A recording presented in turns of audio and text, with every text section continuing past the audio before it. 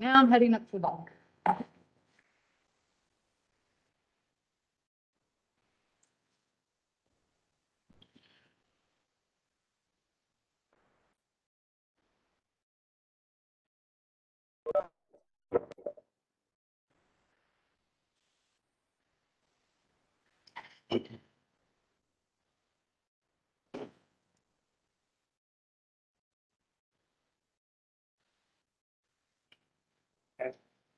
Testing. Am I still on?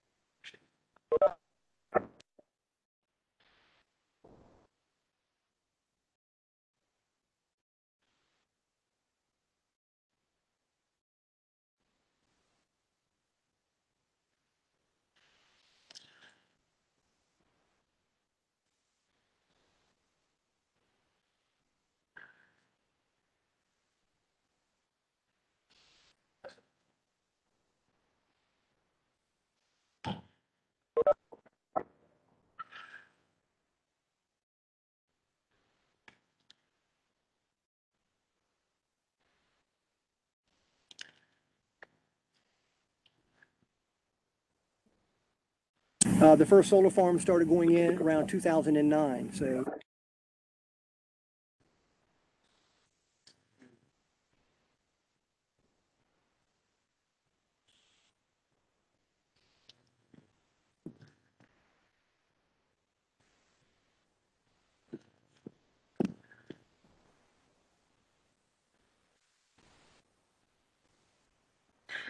my presentation touches a little bit on not like on this ordinance, but like our solar ordinance guide used to reference like setbacks.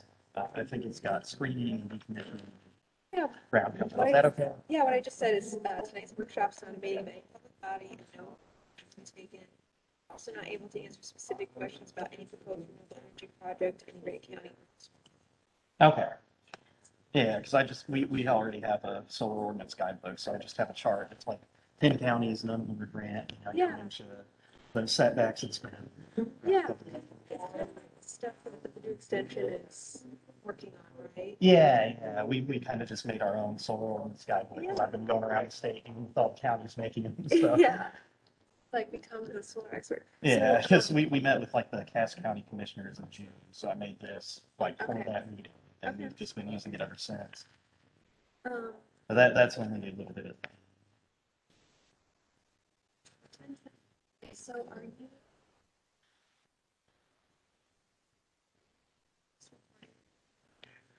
I'm not sure.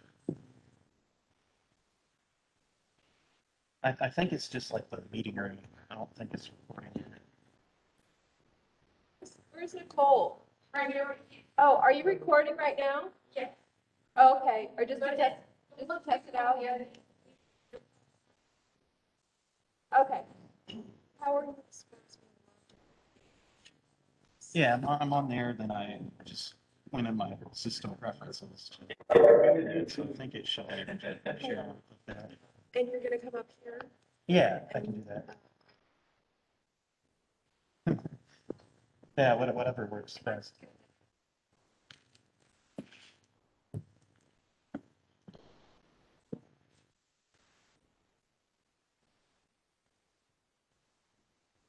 Even get up here.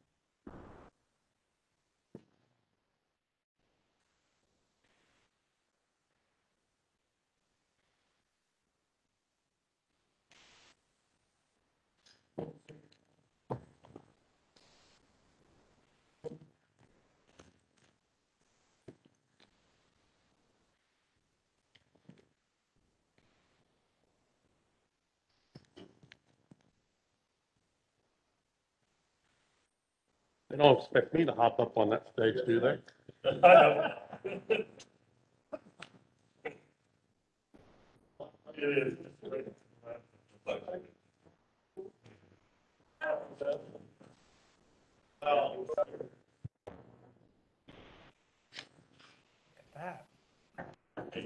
It is. That. That's right. I'm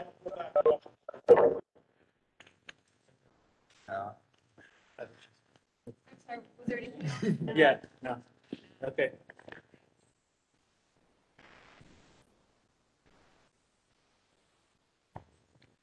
Yeah. Send her forward.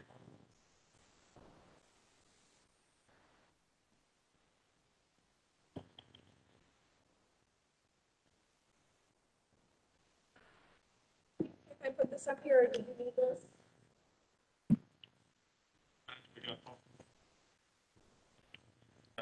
Yeah, you don't have to.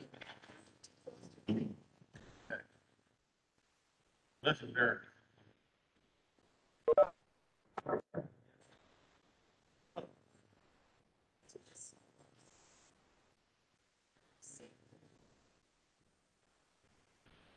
You, some of my people are presenting different things, so.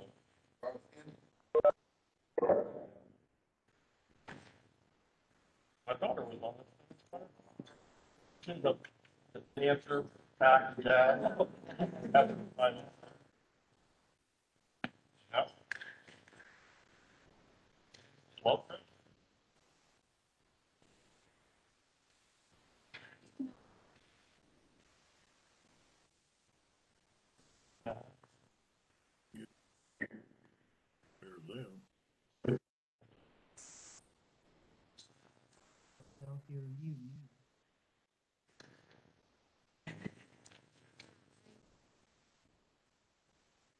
I'm not.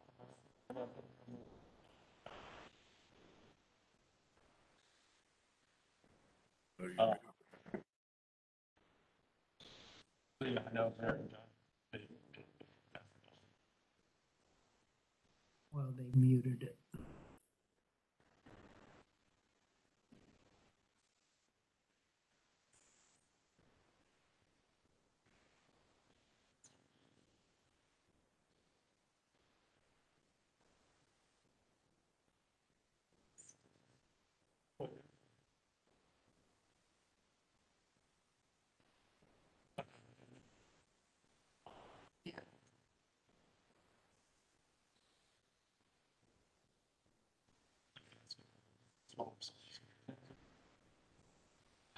James. It's all like his sneaks silver and stuff. Yeah. No,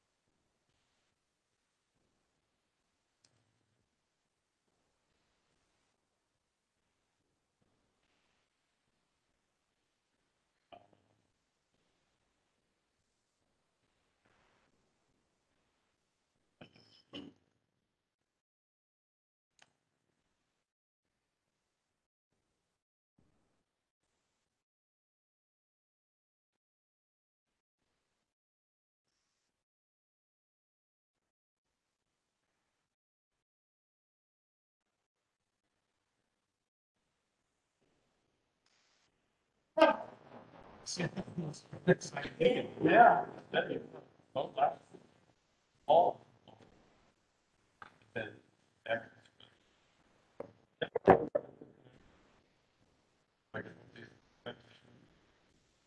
Thank you. Well,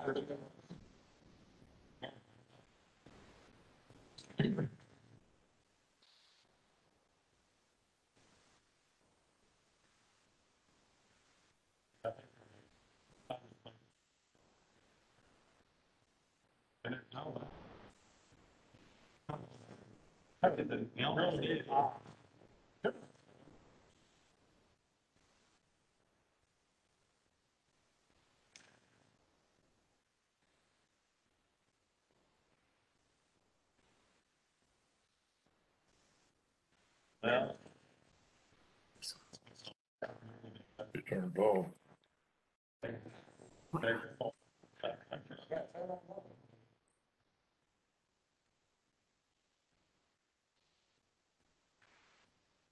got plenty of seats, don't be afraid. Spread out, and that's probably really don't care.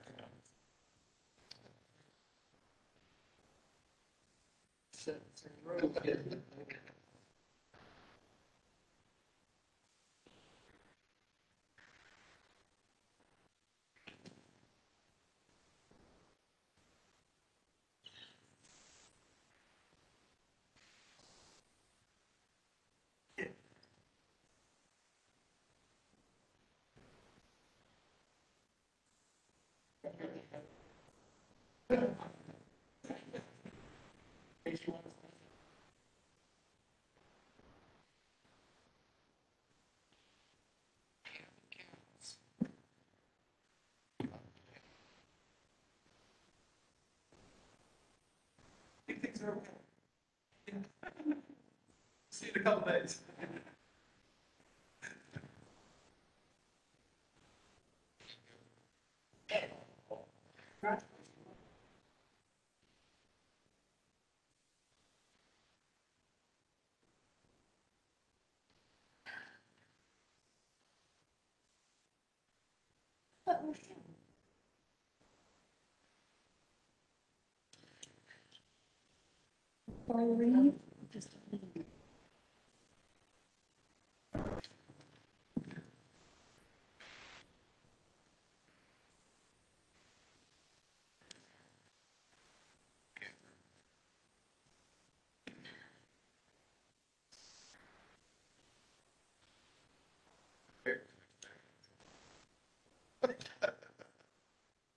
But if they didn't vote me.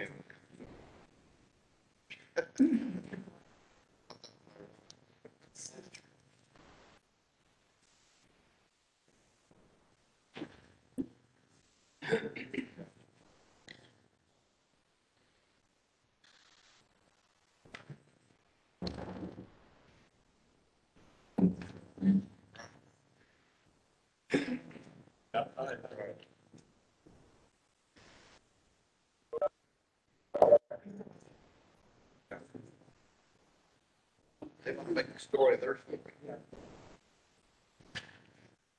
All they need is getting. All right, we'll get started here in the next couple of minutes. If there's any other people coming in and out of the parking lot. So give us about 1 or 2 minutes and get started.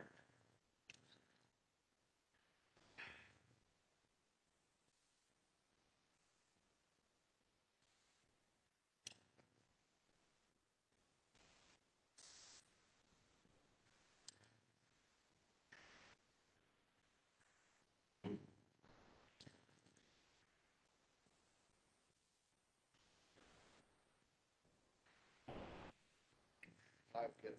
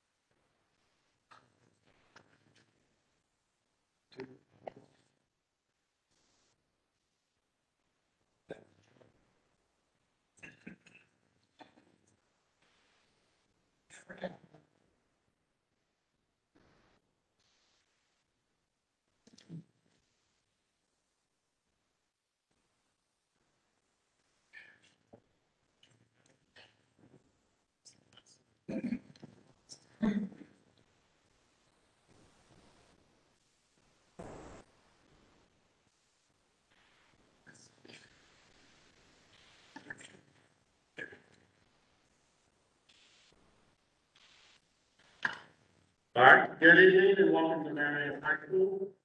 Tonight we're doing a school workshop, put on by Center for Energy Education. That's it, right? Catherine will be hosting this for us. We're basically here to find out and what could benefit to a community. Really not here to discuss anything as far as the county ordinance that's being developed. That is a different meeting. So I think Catherine will explain what we're going to go through here as far as today at the moment. There are restrooms in the back, at the lobby, men's is off on this side, ladies is off on that side. So we will just get started here.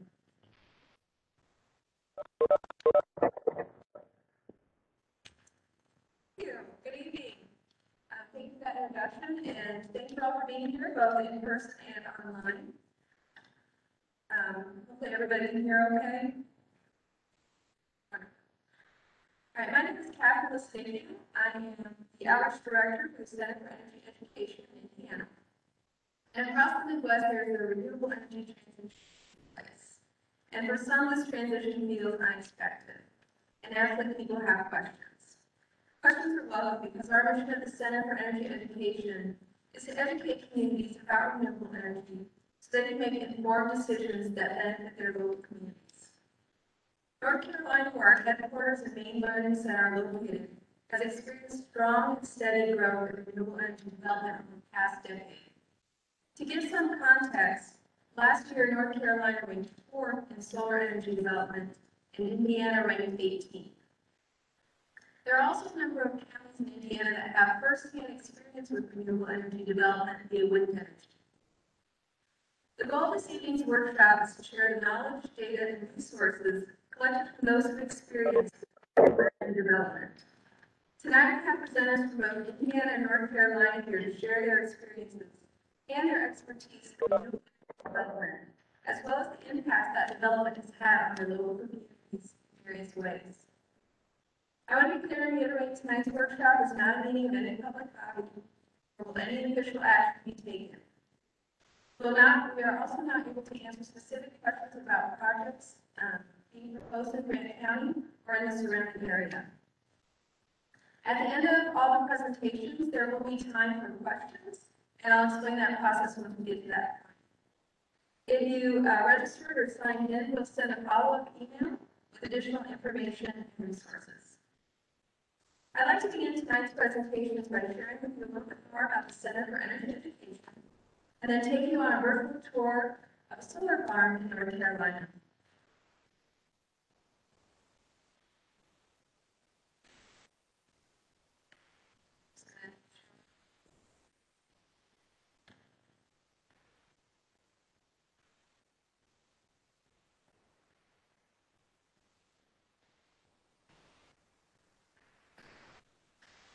Our Renewable Energy Learning Center is a mixture of classroom facilities, educational displays, demonstration site, research facility, and training grounds for renewable energy construction and maintenance.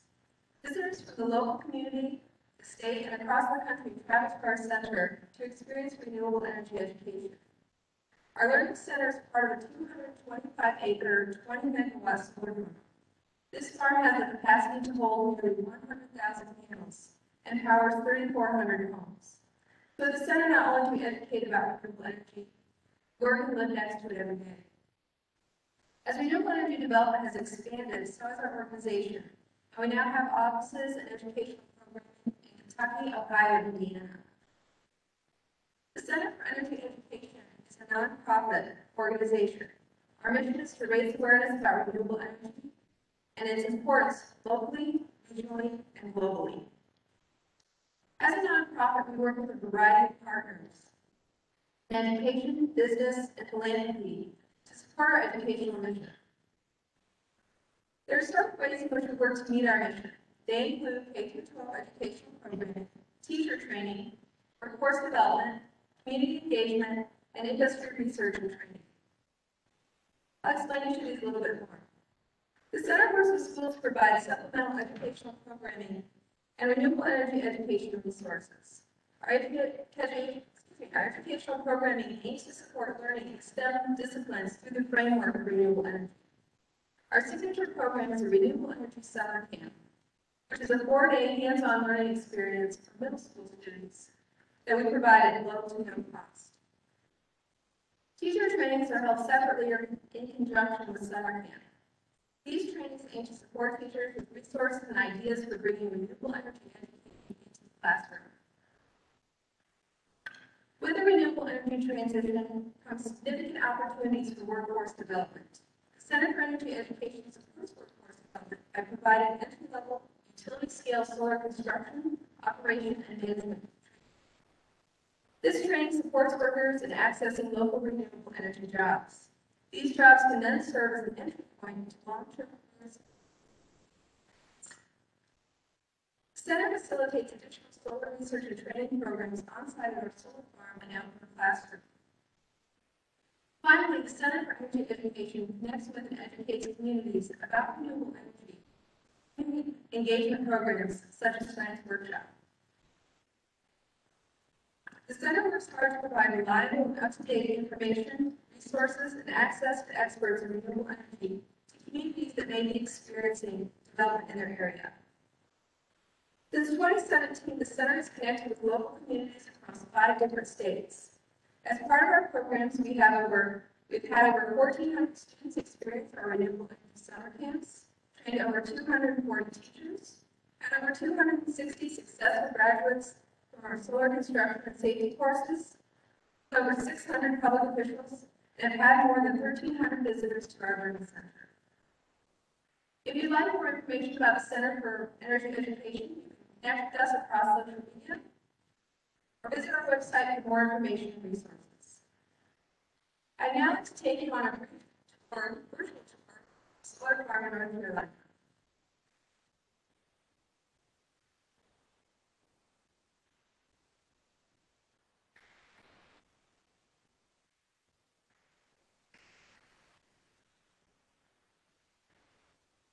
The first solar farm started going in around 2009, so there's not a lot of trained help out there. And that's one of the things we do at the Center for Energy Education is I teach a lot of classes for construction, so they'll bring in people with no training.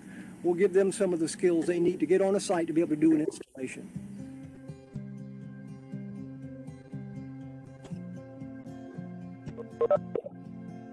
Welcome to the Center for Energy Education virtual solar farm tour. My name is Jason Bone, Department Head for Halifax Community College's Industrial Systems Technology Program. I also do solar training with the Center for Energy Education through courses such as construction and operations and maintenance. Here we are in North Carolina on a 5-megawatt solar farm. It sits on 55 acres of land and was commissioned in 2016. You may be wondering what makes a location optimal for a solar farm. Basically the same thing that makes a piece of land optimal for farming. In fact, that's what is usually used is farmlands and stuff. But they want a large plot of land that gets sun. It's, you know, solar. On top of the desired piece of land, shade-free. They also have to be close to a substation where they can tie into the distribution lines, which are going to be three-phase power, unlike single-phase, which is what we have in our homes. So if you see a solar farm, and you should see in some of your video today, you'll notice that there is fencing with barbed wire along the top. It has several purposes. One is to keep wildlife out. The other is to keep people out. Part of the National Electric Code says anything over 30 volts have to be non-accessible to humans, and these systems are typically at 1,000 volts DC, so it's for safety. So here we see a PV module. This is one of the most common type of PV modules you're going to find out there on a rooftop or on a utility scale system like we have here.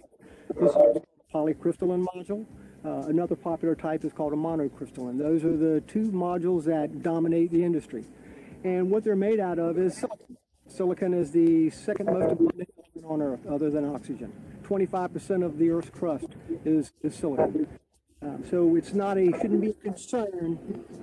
You know, we shouldn't be afraid of silicon. This would not work if it wasn't for silicon. These phones are full of it. That's how it makes all the chips inside of them work. That's what they're made out of. In fact, this is very much made exactly like those chips are made. It's what we call a PN junction, and that's exactly what the chips in your phone, in your computer, if you use transistors for stereos, all of these things. Any device in your home that you plug into the wall, for the most part, takes the AC from the grid, turns it into DC through a PN junction. So silicon, all of our electronics are full of silicon. To see the entire system, everything that is required to generate this electricity on the solar farm, what we have to have are PV modules. A lot of folks call them solar panels, that's fine. We need these modules. They harvest the sun, generate DC voltage, DC current. We send that to a combiner box to combine all these rows of modules together. Then that DC current is then sent to this inverter, which is right here behind us. This inverter turns that DC into AC electricity, sends it to a transformer, and it's pumped up onto the grid. Each string, as we saw earlier, was putting out roughly 1,000 volts at roughly 8.6 amps. Each one of these red conductors you see coming in is one string. Each one of them is roughly 1,000 volts. And it's going to depend on the time of the day, really. But and at max current, it would be 8.63 amps coming in on each of those red conductors. Then those are all connected in parallel. Voltage stays the same in parallel. At that point, the current becomes additive. The arrays on a solar farm are typically going to be oriented in all directions. For a fixed array, they're going to be facing due south to maximize their solar potential. And on a tracking system, the modules will be sitting east to west, and they will track the sun as it rises in the east in the morning and track it throughout the day as it sets in the west. One of the big concerns with solar farm design is inter-row spacing. One of the concerns is we don't want the shade on one row to be cast on the row behind it, as this would be detrimental to power production. As far as a fixed array system, there are no trackers, so there are no motors running. The systems are pretty much dead quiet. On a tracking system like we're on today, the motors, these modules are moving maybe 2 degrees every 2 or 3 minutes. The motors will cut on for 15 seconds and then they're off. From where we're standing, and maybe you can see some of the tracking equipment behind us, it's virtually no sound at all. One of the big concerns that we hear being asked all the time from local people in the community is, will anything grow up under these modules? They have this idea that once these modules are put in place, nothing will grow under them, and once it's all removed in 20 to 30 years, the land is going to be of no use. But if you can look back behind me, you can see there's grass growing underneath these arrays. There's grass growing down all the rows. There's zero concern as far as the environmental concern of vegetative growth. You know, they have to come out here and cut this grass because of that. Is glare a concern? That's another big question we get asked. Well, if you think about the job of the PV module or the solar module, its job is not to reflect the sunlight, but to harvest the sunlight. So the reflectivity of these PV modules is just a little bit higher than the reflectivity of the asphalt that's making up our roads.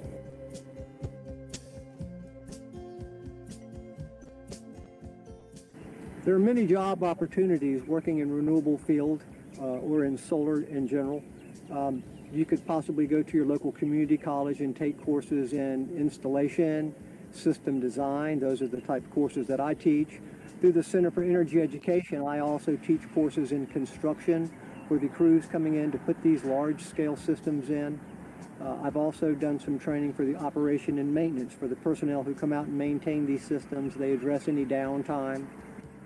There are many other job opportunities in the solar industry.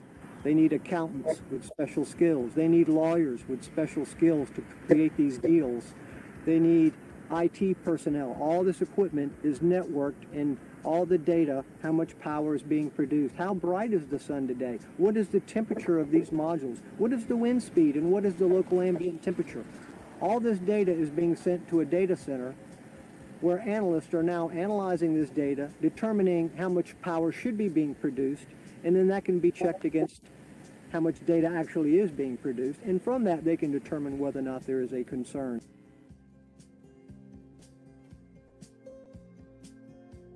The lifespan of a solar farm is typically 20 to 30 years. That's the modules all have a 20-year warranty on them. Most of the inverters have a 15 to 20-year warranty on them. Most of the deals are made for 20 to 30 years. Another big question is what happens when it's all done? 25 years later, the lease is up on this piece of land.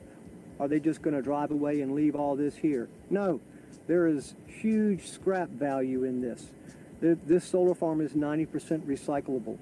Typically, at the very beginning, at the very first deal, money, that's part of the actual plan, money is put into escrow to have this system removed upon decommissioning.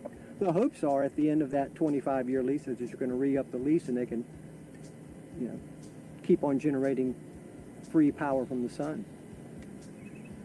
So why should we buy into solar?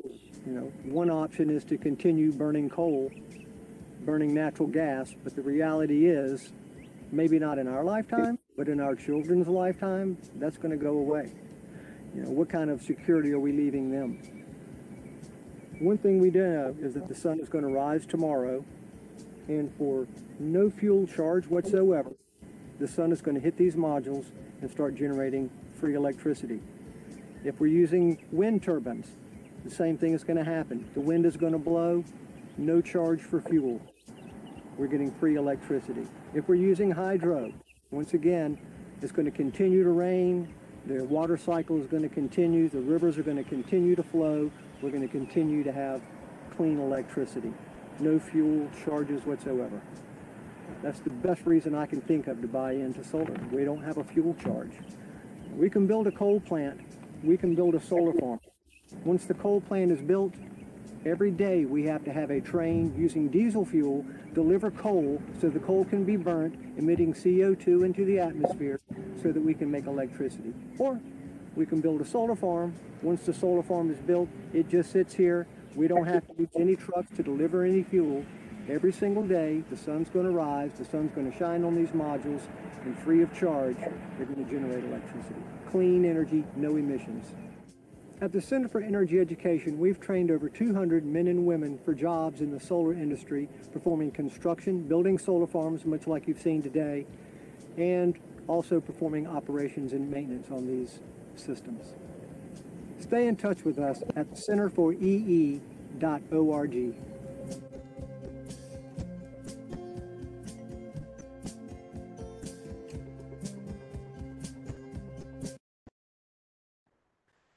Thank you. I'm sorry there was a bad echo for those of you online. If you'd like to view that, you can also find that on our website and our YouTube page if you want to see that video again. Up next, we have our next presentation about protecting private property rights. We have Jonathan Kopp, he's the Indiana Field Director for Land Liberty Coalition. Here, just give us a moment to switch out.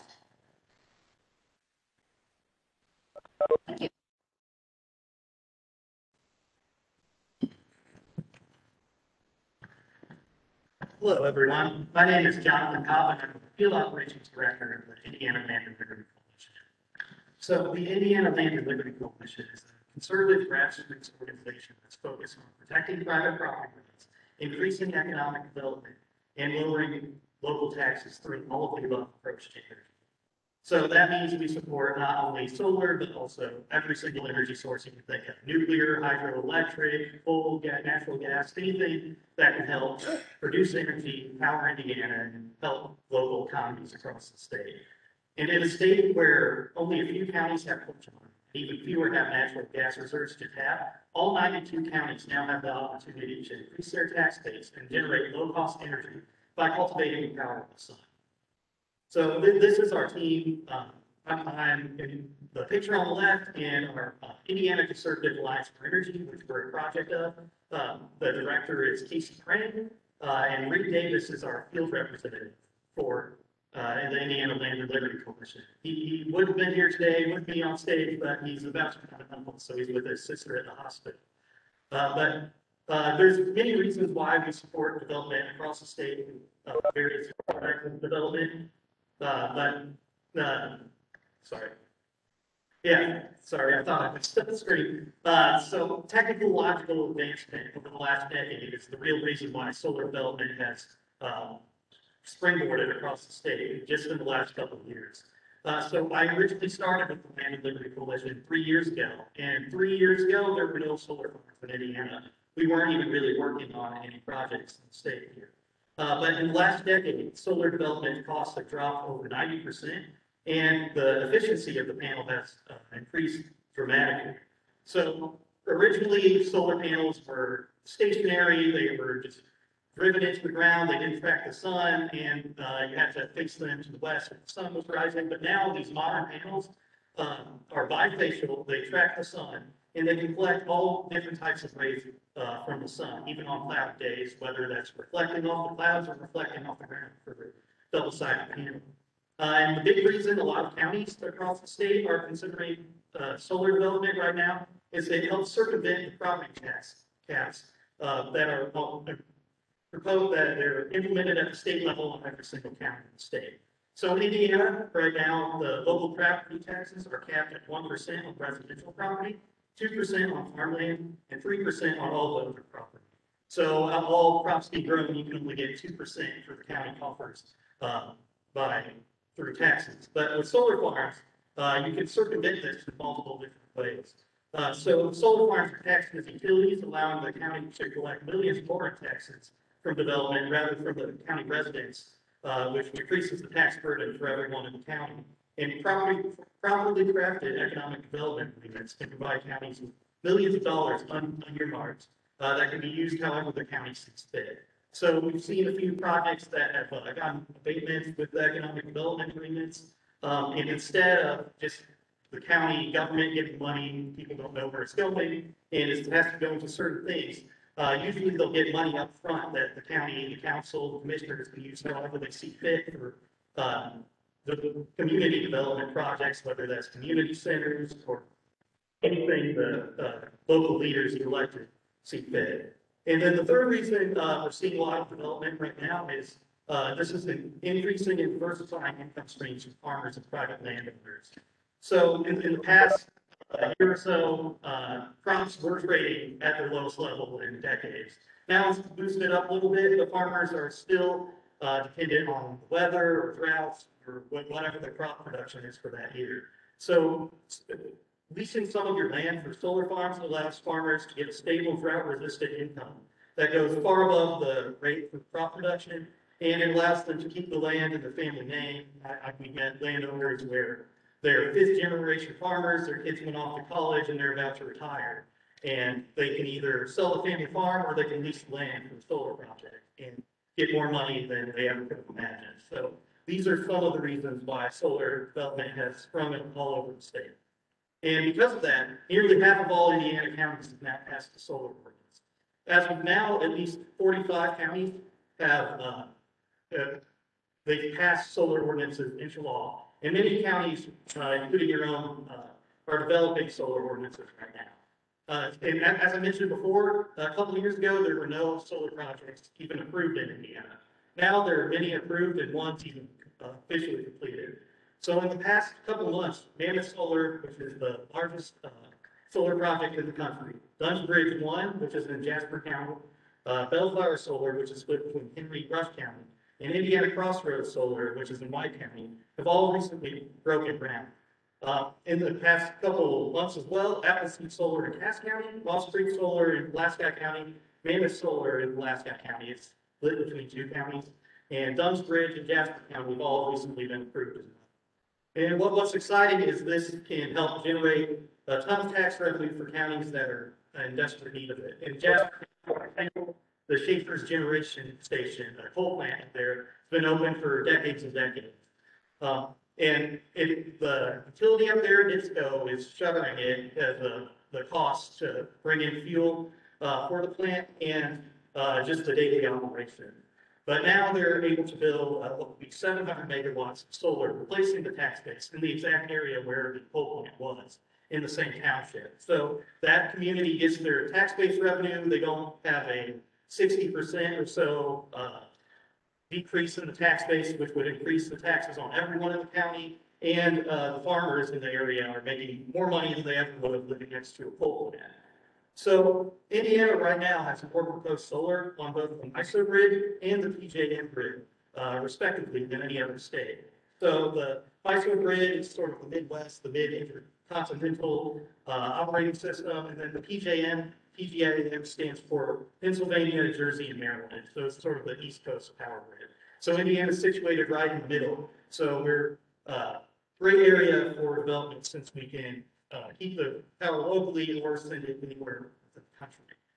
So solar, by we hear a lot about land use and prime farmland and how it's best utilized all the land in the county.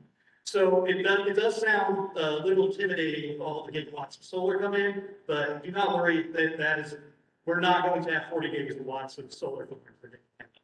So the Solar Energy Industry Association, they said less than 1/10 of the proposed solar in Indiana will actually be constructed. So that 40 gigawatts will leave more around 4.4 gigawatts. Currently, Indiana has over 15 million acres of farmland, which produces mostly corn and soybeans. And of those 15 million acres, 213,000 plus are currently in the Conservation Reserve Program, which is a government program where the government literally pays you to not use your land. So instead of land being taken out of production to generate energy, which is happening through ethanol, and all types of biofuels and solar, the land is just not being utilized whatsoever. So breaking down sort of the crop production in Indiana, 47% of Indiana's corn already goes to energy production with ethanol. And nationally, around 40% goes to ethanol, and nearly half of all corn goes to livestock. So in similar states like Iowa, 57% actually goes to ethanol, 33% goes to livestock feed. Then for soybeans, 77% goes to livestock feed, and around 4% goes to biofuel. And just over 20% is what you're actually consuming, whether that's tofu or soybean oil for cooking or whatever else is made out of soy. But most soy is consumed in Asia, and in 2020, 55% of U.S. exports and soybeans went to China, and China uses over 1/3 of the world's supply of soybeans. So in conclusion, even if every single solar project built today, which won't happen, around 1/10 of them will happen, solar development would only utilize 1 to 2% of Indiana's total acreage. And the total acreage would be far less than what is already taken out of production here by the Conservation Reserve Program. And even the largest possible amount of solar built in Indiana would not affect our food production whatsoever for what you're actually consuming. So a big reason the The big reason the Land and Liberty Coalition exists is the protection of private property. And this is not a Green New Deal coming to town. This, despite some of our politicians' efforts, this will not be a government program this year to take land from unwilling participants and ruin rural America. It's all private companies working with private landowners with leases, where they keep their land and are able to use it however they see fit. So these solar projects are only voluntary participants and will never use eminent domain. I would not be up here supporting these if they did use eminent domain.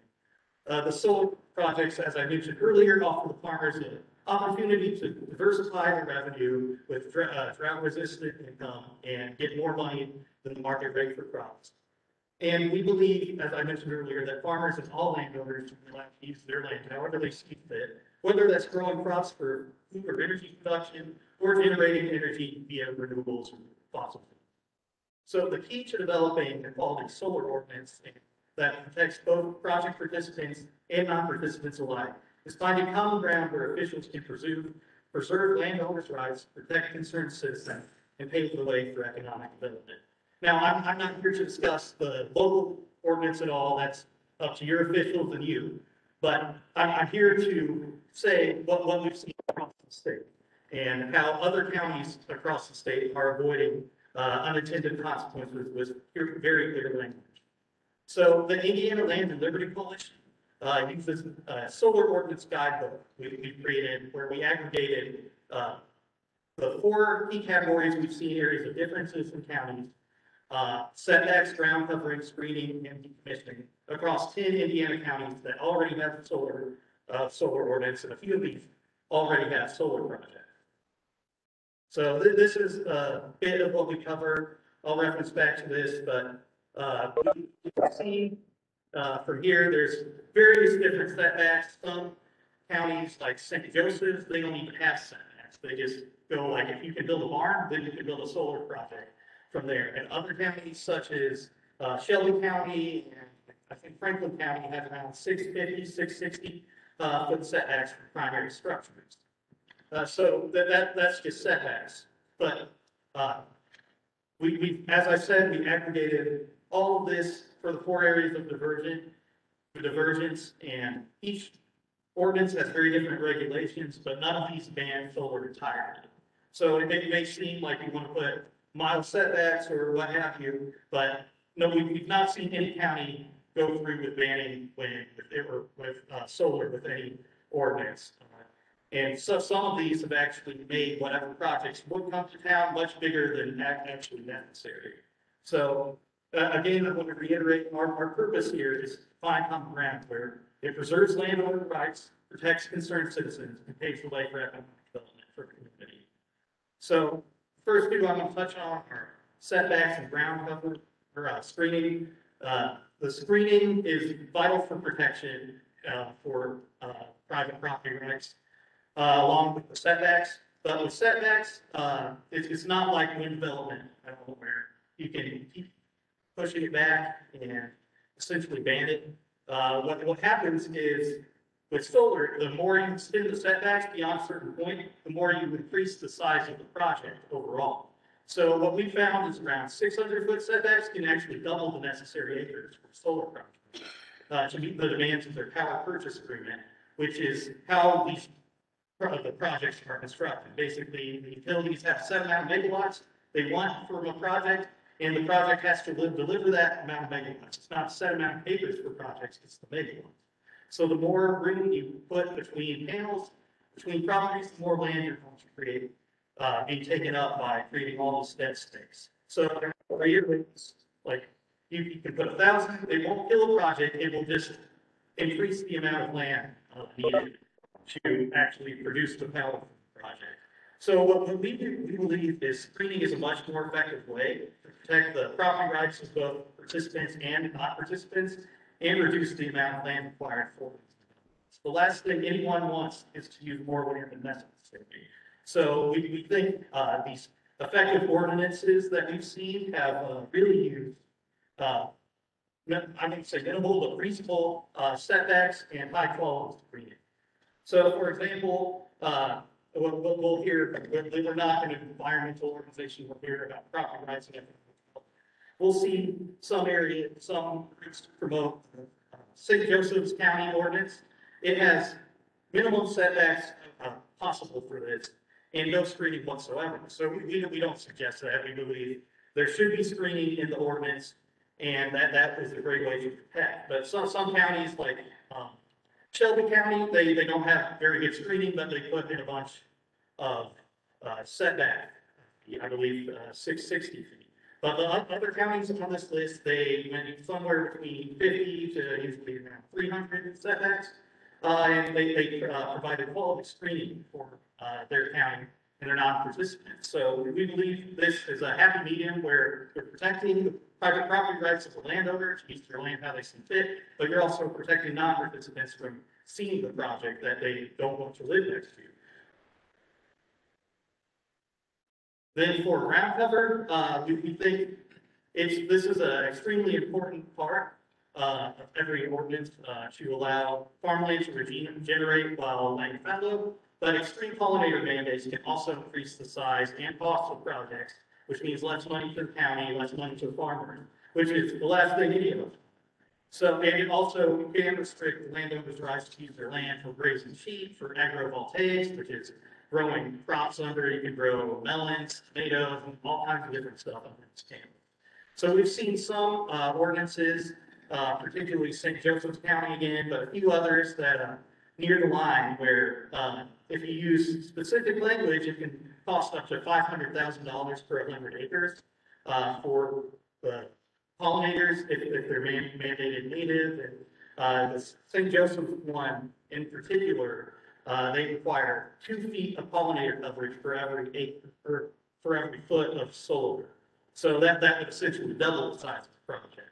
So it is important not to, while putting in these regulations, have the unintended consequence of expanding the size of the project when most developers we've seen come in and automatically offer pollinators or sheep grazing or whatever the landowner for their land.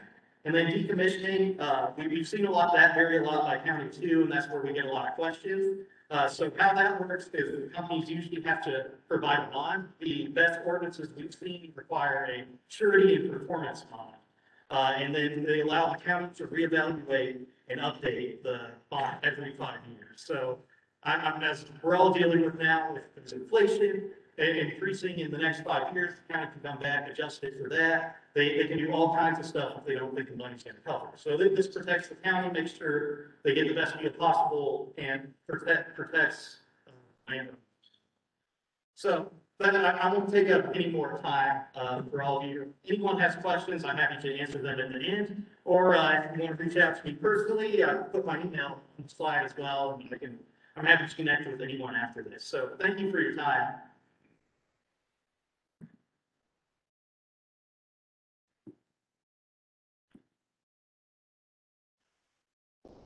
Stuff. There we go. Thank you, Jonathan. Really more information about ordinances there. Our next presenter is Connie Nanier. She's an economic development consultant or CN consultant. She's going to be joining us via WebEx, so we're trying to switch over.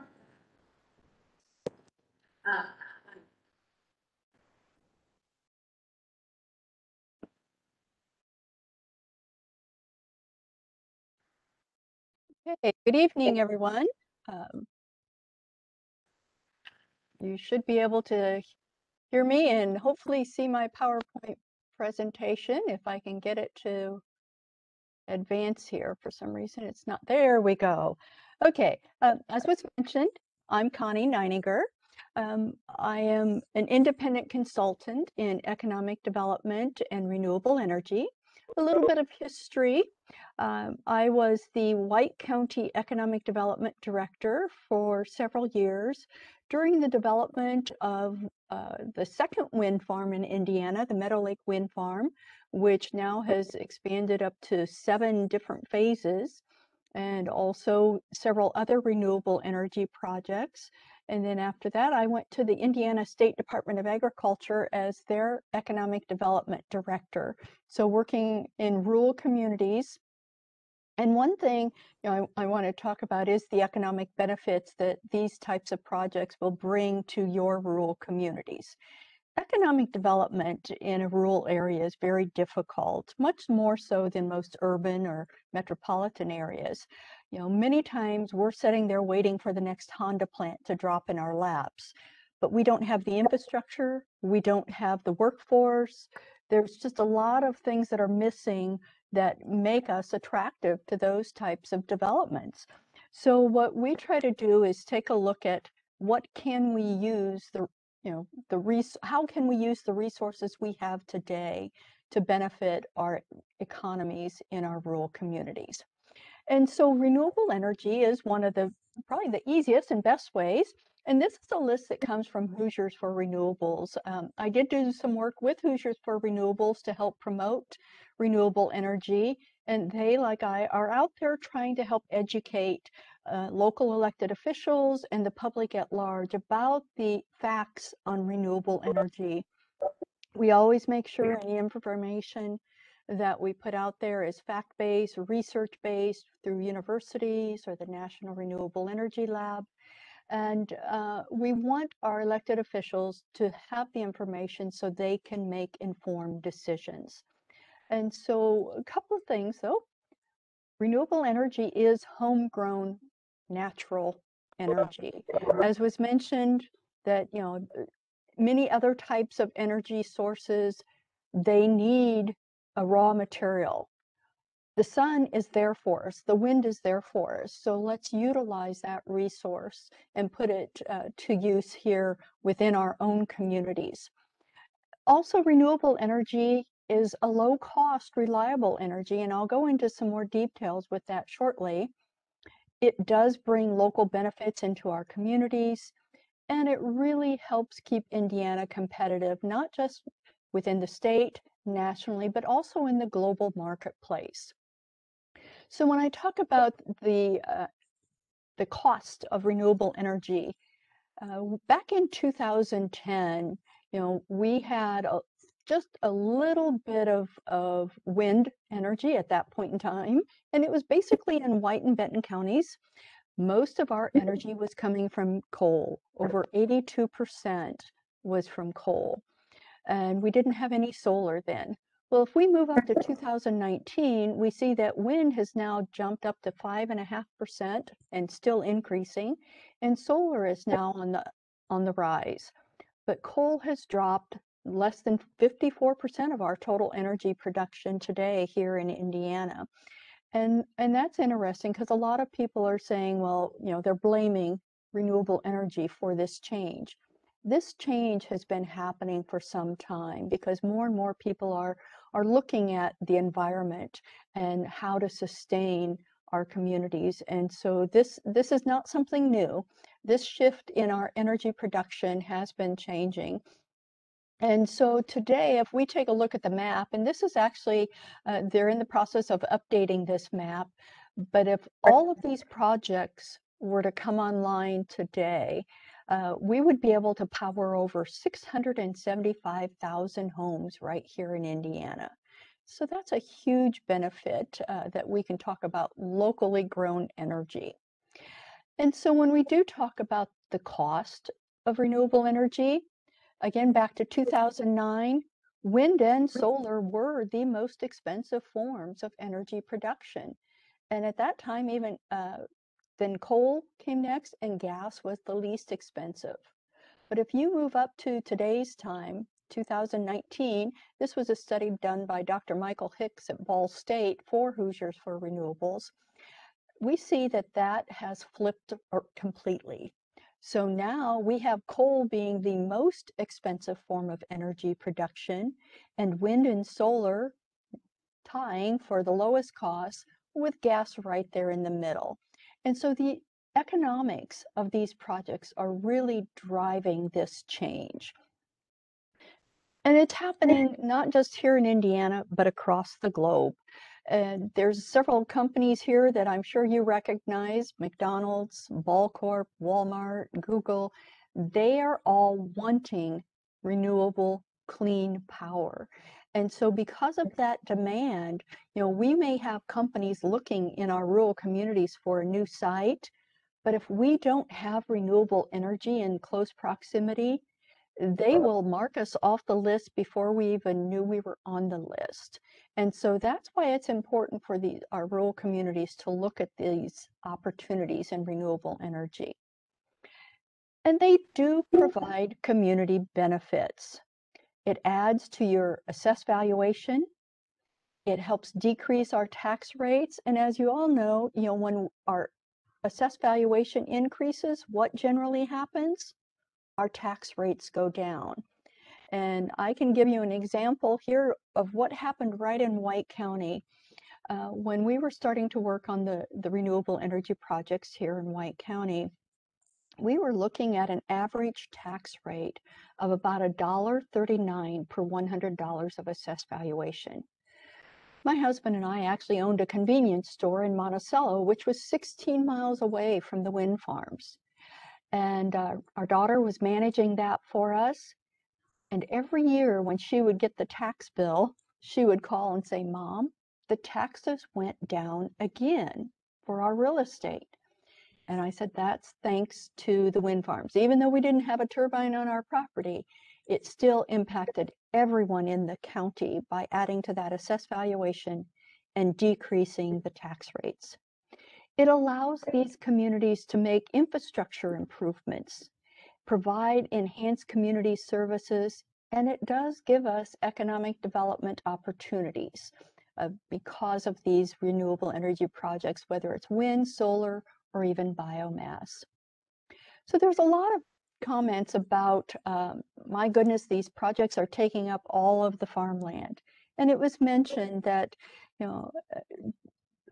people are saying you're taking away our food. Well, as we've heard, not all of what we grow and raise here, especially the crops, are going into our food immediately. And it does get into the supply chain. A lot of it is over 40% is going into the ethanol industry today. But most of the projects that are out there today will be taking up less than 2% of that county's farmland. And so if you're looking, here's an example in Posey County of a $264 million capital investment for a solar project. On less than 2% of the farmland, it's bringing in $35 million worth of benefits to that community.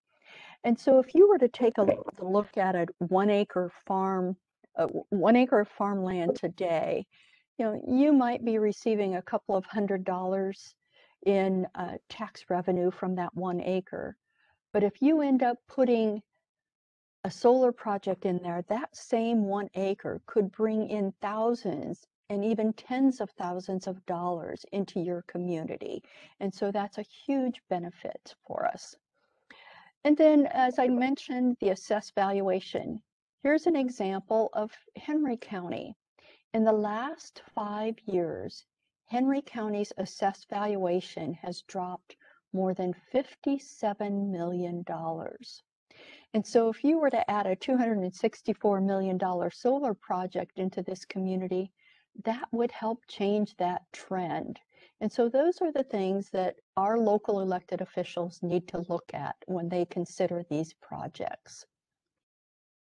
And then here's an actual example from Benton County. Benton County was actually the first county in Indiana to have wind farms. And I will have to say, I was very glad they were first and White County was second, because they were able to help us along the way. And that's really what I'm trying to do here through this process. I was there through the development of the wind farms, and now I want to share those experiences with other counties so you can make it better and make it work for your communities. I'm not here to say you need to do it this way or you need to do it that way. It's about giving you all the information so you can decide what's going to work best for you. But in Benton County, back in 2007, before the wind farms started coming online as far as assessed valuation, the top line, the green one, shows the average real estate tax rate in their towns. It was at $3.50 almost. And the bottom line is the average overall for the whole county. That was at $2.87 per $100 of assessed valuation. After the wind farm assessments came online, you can move up to 2018 and you can see what happened to those tax rates. The average overall county or town rate went from $3.49 down to $2.73. And then the average rate overall for the county went from $2.87 down to $1.61 per $100 of assessed valuation. That's a huge benefit. And in White County, for our example, we started at $1.39 in our rural communities. The tax rate went down to less than 90 cents per $100 of assessed valuation. So what does that do to help your communities? It helps people who are wanting to build homes. They will have lower tax rates, so it helps them put more money into the actual structure. Companies will have lower tax rates, so they can have more dollars to invest in their workforce and in their community. It makes you more competitive as a community. And so another thing that communities really need to look at, especially the elected officials, is the cost of doing business, or the cost of community services. Larry DeBoer from Purdue University did a study a while back on the cost of community services. This study is statewide, and you can actually pull it up and look at each county's rate. But if we start at the left under the residential tab, for every dollar invested in a residential property, whether it's building a new home or putting a garage on their home, it is going to cost the county or the community $1.23 to provide all the needed community services. So basically, when people say we want residential development, you need to realize that's costing you more than what it's giving to you. For every dollar invested, it's costing $1.23. If you're looking at businesses, retail businesses, even industrial facilities, manufacturing facilities, for every dollar invested, it's costing the community almost 43 cents. So at least you're in the black, you're about halfway there. But for investments going into agricultural areas, whether it's a confined feeding operation or whether it's a wind or solar project, those types of projects only cost the county about 30 cents for every dollar invested. So that's 70 cents that's going into your county coffers to help pay for services in other areas that are needed. And so that's something to take into consideration as you look at these types of projects. And so it does bring even more local impacts. For example, a 200 megawatt solar project that's under development today here in Indiana will spend roughly $1 million annually in payroll, supplies, and services. Those are money spent within the community. They're buying gas, they're workers. They look for the workforce within the community so they don't have to drive distances. It helps the overall economic impact of that county. And then I want to talk a little bit about the land use and farmland itself. Many people say we're taking this farmland out of production forever. It's never going to go back to farmland. Well, I think I'll argue with them a little bit on that point. First of all, farmers are just like every other business. They need business diversification. And if you ask for any agricultural or crop expert, they say we cannot continue to grow just corn and soybeans in our areas. We have to diversify. And so a solar project especially allows for that diversification. When they put a solar project in, first of all, it's minimal disruption to the soil. They're not putting in cement to hold these tracking systems. They're not putting in rocks to hold the tracking systems. They're pile driving, usually U-channel, down into the ground with nothing else around it that they set the tracking system on, and then the solar panels. So when it is time to remove the solar field, all they have to do is remove the panels and pull those U channels straight up, and the soil is actually a little bit better than it was before because first of all, it helped aerate the soil, but they do plant different types of vegetation under those panels. Different zoning ordinances in counties require different types of vegetation.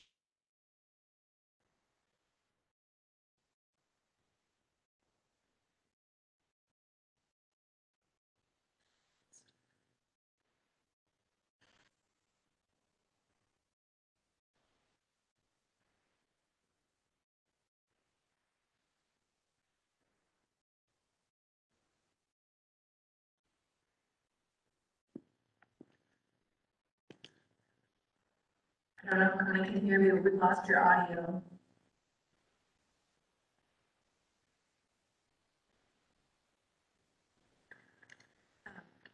Did Connie possibly lose her connection?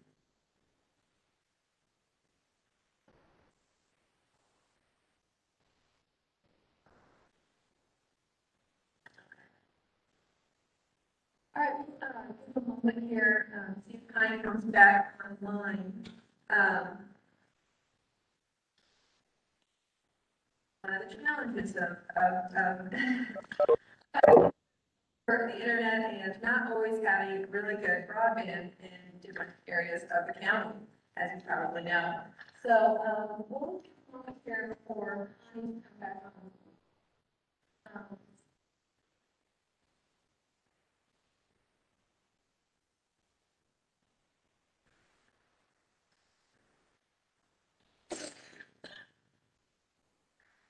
Can we switch over to another presenter? Yeah, our next presenter is Rich Kirkland. So maybe if Connie comes back on, we'll have her finish up giving some really great specific to Indiana. Very nice. But we have Rich Kirkland. He is with the Kirkland Appraisals, and he's going to be talking about solar facilities. So hopefully we can. Okay.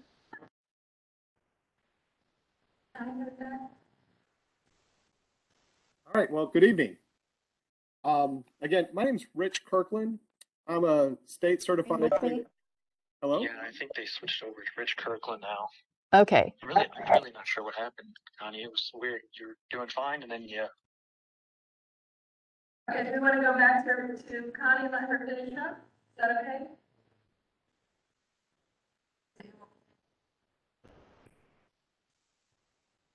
Okay. I don't know if you can hear me, Connie. We're going to go ahead and switch to Rich, and then we're going to get back to the, after Rich is done, we'll do that. Okay, sorry, go ahead and proceed, Rich. Okay. Again, hi, my name's Rich Kirkland. I'm a state certified general appraiser. I'm based in North Carolina, but I'm also certified in Indiana and about 6 or so other states. I've been looking at solar farms and impacts on property values for about 13, 14 years now. In that time, I've looked at over 850 solar farms in about 20 different states. In that time, really, we've been trying to address property value impacts and determine whether or not we can find any impacts on adjoining property values, and just really looking at where solar farms are located and what the adjoining uses, and really capture where they are and what they're doing. Again, the first thing you have to do when you're asking the question about whether there's an impact on property values, you have to make sure you're answering the correct question. Because I do impact analysis for a lot of different things, not just solar farms. I've looked at rock quarries, schools, churches, soccer fields. There's a wide range of different things that people have concerns about. But the question is not necessarily would I rather have what's currently there versus the solar farm? The question is what are all the other uses the property currently is approved and can be used for without needing a special use permit? Which typically in these areas includes significant residential development, agricultural business, and a lot of other similar uses. There's a lot of permitted uses that are significantly different than row crops that are already permitted. And that's part of the category of things that could already go next to it. So that's what we're really looking at. When you're looking at these impacts, you're always looking for what's called externalities. Externalities are essentially the things that essentially come off your property, any given property, and has an impact on the properties around it. Externalities that typically have an impact on property value, there's sort of a hierarchy that goes to that. When I look at a wide range of different uses, the number one thing that causes the biggest impact is hazardous materials. Anything that can pollute the water, the soil, or the air can have significant impacts on adjoining property values. The next category down, you go and you look at odors and things like that. Things like poultry farms, wastewater treatment plants, solid waste facilities can have impacts like that. And again, next category coming down, you're going to go to noise, things that really disturb the peace and quiet of the area. Things like that would be airports, railroads, some heavy industries, uses of that nature. I've done some outdoor concert venues that have also had those concerns. After that, you come down to things that you're getting smaller and smaller potential impacts. You start looking at stigma. Things typically is more in the realm of adult establishments. And after that, you have traffic, which is, it's really very site specific and determined normally by a traffic engineer. And finally, the smallest category that we find is appearance. And all these categories, the only externality that really triggers for a solar farm is appearance. There's no hazardous material that gets into the air, water, or soils related to the operation of a solar farm or solar fields. There's no odor associated with it. There's no noise. The traffic coming off of these operations is significantly less than what residential development of that property would have. And again, stigma, there's typically not a stigma associated with solar farms that I've ever identified or heard of. There is a certain amount of NIMBY that comes up with it, but generally what you hear when you talk to people is, oh, we like solar. We're for solar, but maybe not in my backyard. So there's no stigma that we've attributed to that. And appearance is the one category that really comes up again and again in relation to solar farms. And hey, I just don't want to see it. And that follows through into the analysis that we've done. We have done a series of what's called matched pair analysis. It's also called paired sales analysis, where you look at homes and farms that have sold next to existing solar fields. We've been looking at this again for over a decade, and we've been tracking sales, just going back to solar farms we've looked at before, and over time, properties and homes have been selling. And we compare those home sales to similar properties nearby that are not next to a solar farm to see if we can isolate and find any impacts associated with those sales and associated with the solar farm. We currently have roughly 100 or so matched pairs that we've identified looking at different homes, and we've really focused on looking at homes over the fields. And I'll explain that in a little bit, but homes typically are the easiest way to track if there's any impact on property values. They're more fungible and they're more easy to compare one to another. We've found a wide range of impacts. We look at these and we see a wide set of data that comes out of these 100 sales. We see impacts ranging from a negative 10% impact on adjoining property values all the way up to a plus 10% impact, meaning it enhances value next to it. But when you put these and you chart these, you can see that the vast majority of these results come up hovering right around zero. They're all really hovering plus and minus 3%. And again, that's a standard data distribution you'd be expecting. There should be outliers that show some negatives and show positives. But 80 to 85% of the data points we find fall right there in that category, right there hovering around zero, showing no impact. Roughly about 5% of the data points we find show a negative impact, and about 10% of the data points we have show a positive impact. So we've really been concluding that based on the data involved, we are finding no impact on property values. And when we're coming up with that, we should also really talk about some of the, the measurements we're looking at when we're looking at these adjoining homes next to these solar fields. We're measuring how close homes are to the solar panels. We've measured homes as close as 100 feet. showing no impact on property value. And in fact, in that one case, that was a brand new home built in a new subdivision. That subdivision was built after the solar farm was built, and new homes were being built. And the most expensive home in that neighborhood was built 100 feet away from those solar panels. We found similar developments like that in multiple states where new subdivisions are being developed next to solar farms. In, say, New Jersey, we're looking at $1.6, $1.4 million homes being built 200 feet away from an existing solar farm. When I say 200 feet, that's when I measure from the closest point on the panels to the closest point on the home. So again, getting back to what we were talking about as far as finding no impact on property values, we're looking at appearance being the number one factor to consider. And what we're seeing is that enough separation, enough setbacks, coupled with landscape screening, helps to mitigate any of those appearance concerns. And that's been bearing out. When we look at these and we do these match pairs, we do the analysis, we also call and try to confirm the sales and talk to the brokers involved. And so far, we've interviewed dozens of brokers who have been involved in these sales next to homes at the solar farms. And to date, I haven't had one broker suggest that the solar panels had any impact on the sales price or the marketing. And they confirmed that what I'm finding in the data is that there are a segment of buyers out there who are very happy to buy next to solar panels and see it as a way of buying a home that's backing up to a protected, quiet neighbor. The alternative is oftentimes you're backing up either to fields that may be turned into a subdivision, or you buy a home that already backs up to houses. And again, the solar fields provide privacy and a quiet neighbor. And this is not just the findings that I'm finding. We've looked at a number of university studies that are out there. There's a study that one of the earlier ones that came out in about 2018 was a study out of Texas. It was really a study identifying where solar farms are located. And it really, unsurprisingly, found that most of them are located in rural areas with low population densities.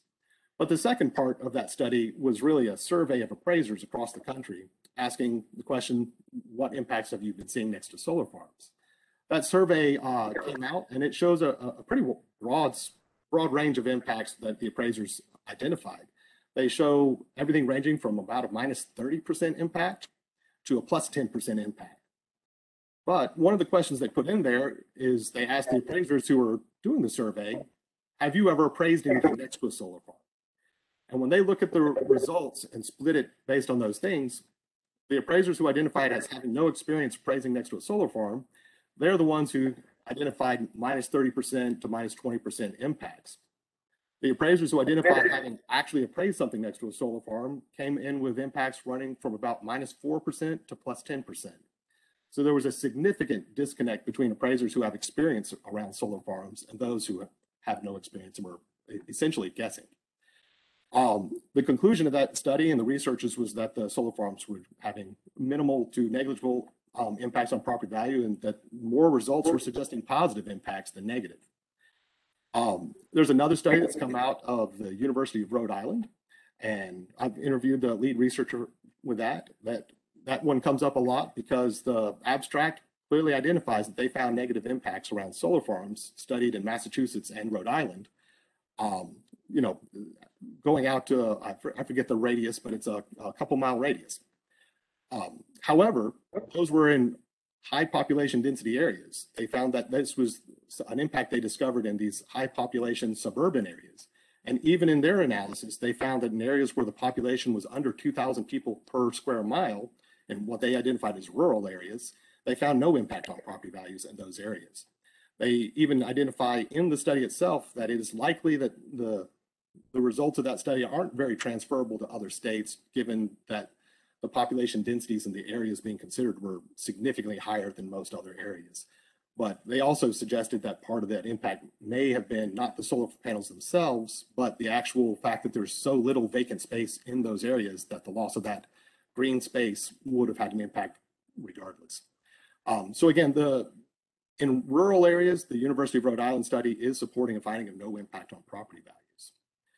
There's another study that came out of the University of Georgia that specifically was looking at agricultural land in North Carolina. And they actually found a positive relationship associated with agricultural land related to solar farms. That there was a clear indication that farmland near near the power lines were actually increasing in value after a solar farm came in. So again, the university studies are providing a pretty consistent support, coming up with very similar conclusions to what I'm finding through my matched pair analysis. So again, we've typically seen these things. Most of the solar farms we've looked at have been in very rural areas. Let's see, we've also done some surveys talking to assessors where solar farms have been very active. North Carolina, we've had solar farms for over 10 years, and we've surveyed and queried all the assessors in the state to find out how they're treating properties next to it, because they have to keep track of this and look at that. Right now, of all the assessors I've been able to get responses from, we have 0 responses suggesting there's been any negative impacts related to solar farms, and we've had several that suggested positive impacts. Same thing in Virginia. We've identified all the counties where they have solar activity already, and we've been speaking to those, and the assessors there again have declared all the responses we've had have been positive, saying no impacts on property value, with 1 or 2 responses saying that they saw a potential for positive, but they haven't seen any actual positive. So again, that's sort of what we've been seeing and what we've been looking at. And again, I'll be happy to answer questions later as needed.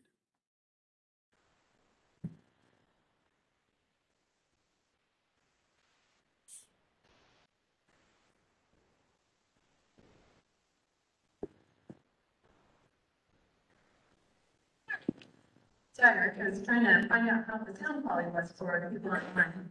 Connie's gonna try to come back and, she's just gonna, because she's having some bandwidth problems, she's gonna try through the last few slides that she had. She'll just kind of talk about what she was going to show you, but we'll keep the video off so that hopefully the audio will work and she can pick up with last few points that she was going to make as part of her presentation. So if we can make Connie the host again, and thank you all for bearing with this. You think after like 2 years of this, we'd have it all sorted out, but technology always has its way of happening. So, Connie, available to talk to her for the last? Okay, I've got my video on, but if it starts, give me a signal if something starts happening, and I'll shut my video off and just use the sound for right now.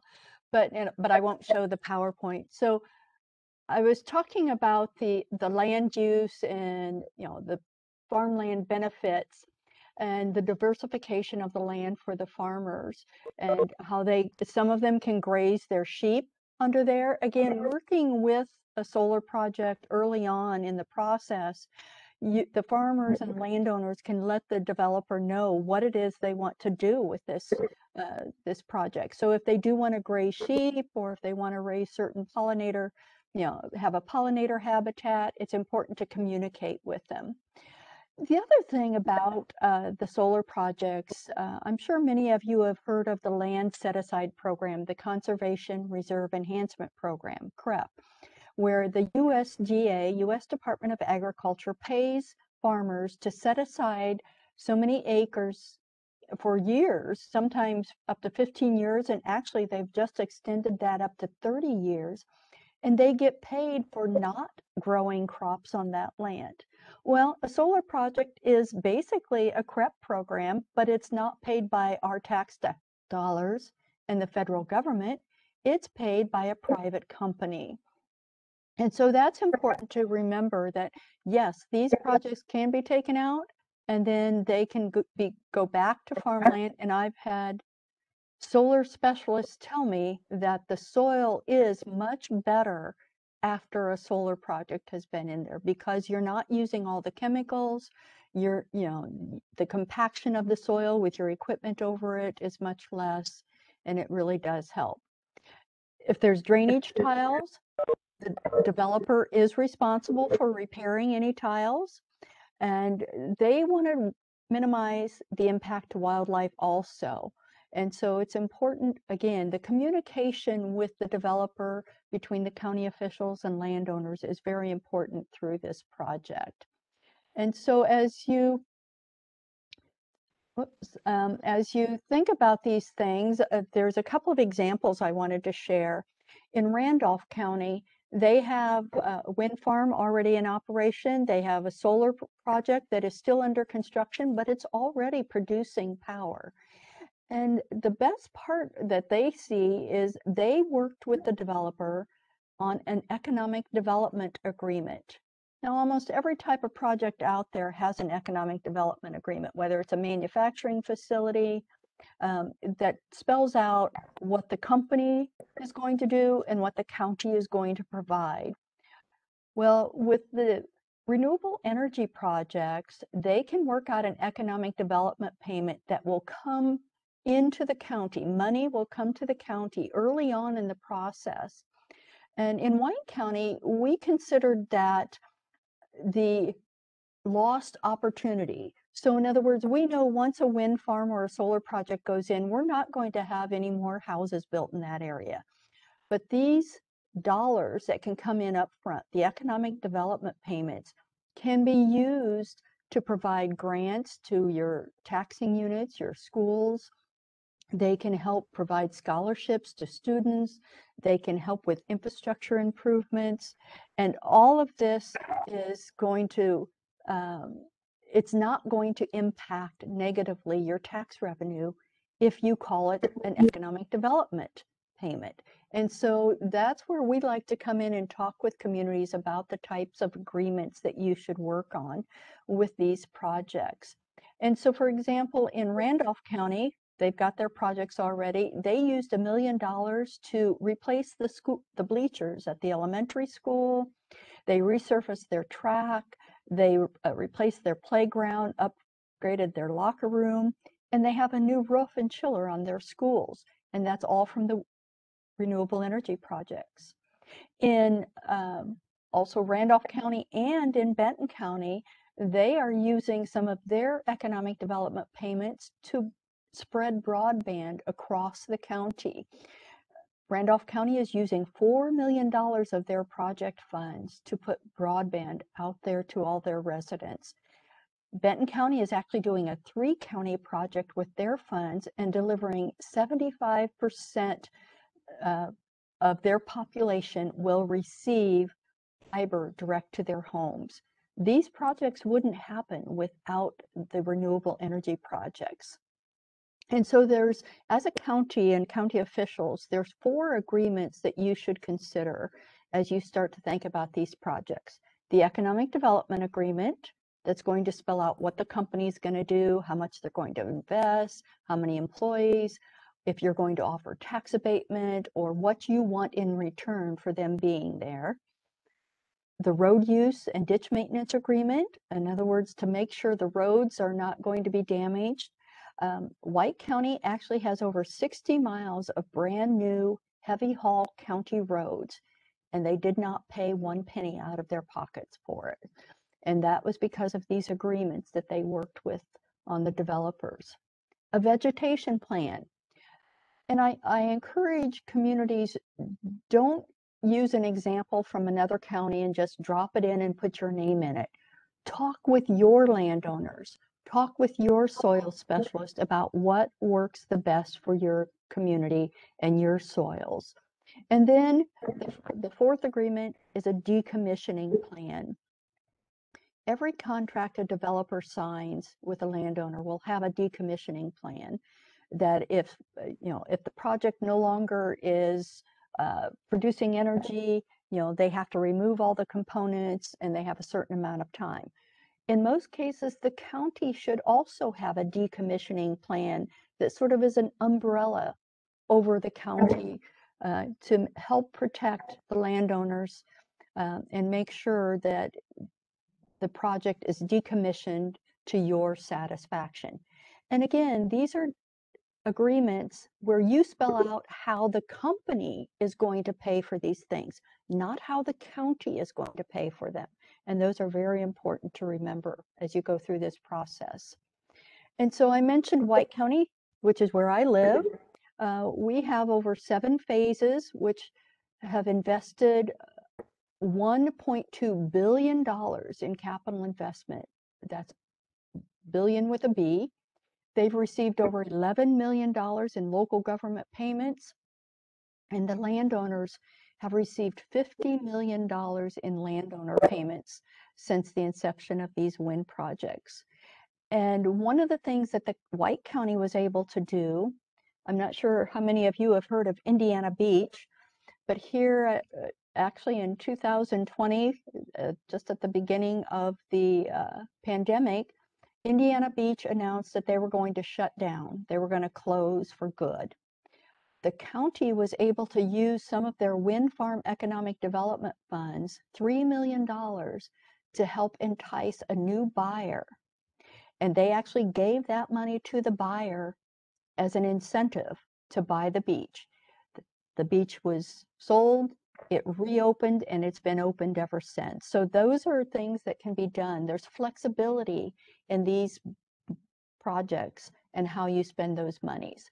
So I did want to share the Hoosiers for Renewables website. It's www.hoosiersforrenewables.com. There's a wealth of information out there. I'll be sure that Catherine and the county has my contact information if you have any questions about what we've talked about or anything that I can help refer to other sources or to provide information. I'm happy to help. And so with that, I'll turn it back over to you. Thank you. Thank you so much, Connie. And speaking of flexibility, thank you all for being flexible and you in the audience for being very patient. I know these things can sometimes be frustrating, and for you people who are viewing online, thank you for your patience as well. I also wanted to, before we get to our question and answer session, just thank each of our speakers, Jonathan, Connie, and Rich, for sharing their perspective and their experience. We really appreciate you being here this evening to do that. Whether that's here or virtually. I also want to thank Marion High School and their IT department for helping us this evening, and for Grant County and for their IT department for their assistance as well. So we're going to open up to questions. We were actually able to finish quick early. So about half an hour here for questions. And if you're here in the audience so that our, it's called the OWL, can capture your voices, if you can come to where that pink line is, and just let us know. Yeah, right there. Let us know what your question is. And just for time's sake, if you kind of keep it to a minute or two for your question, and then we'll see who can best answer that question for you and have them speak up. So there may be a little bit of challenge as far as the audio and doing this in person and online. So again, appreciate your patience with that. If you're online, you can just go ahead and type your question into the chat, and my colleague or one of our folks from Grant County can help us out in making sure that those questions are heard as well.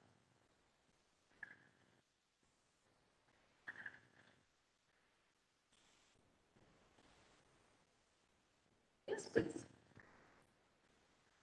Hi, one of my questions that I had, why Indiana?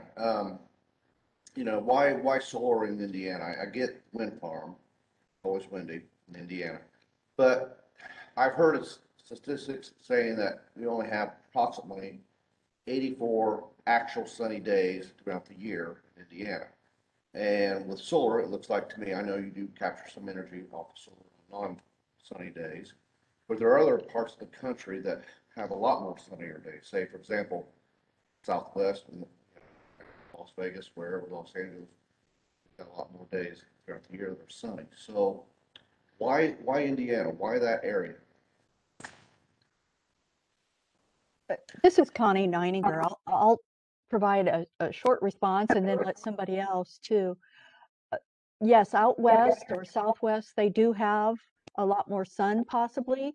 But first of all, these solar arrays today don't need bright, shiny sun every moment to be producing power. So it could even be overcast, just like you get sunburn when it's overcast. So they will still be receiving some of the power from the sun. But more important is our grid system.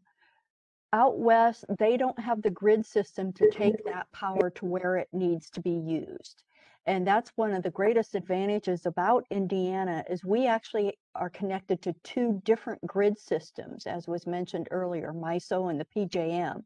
So we could take the power that we produce here and use it here in Indiana and also share it in other areas that need the power.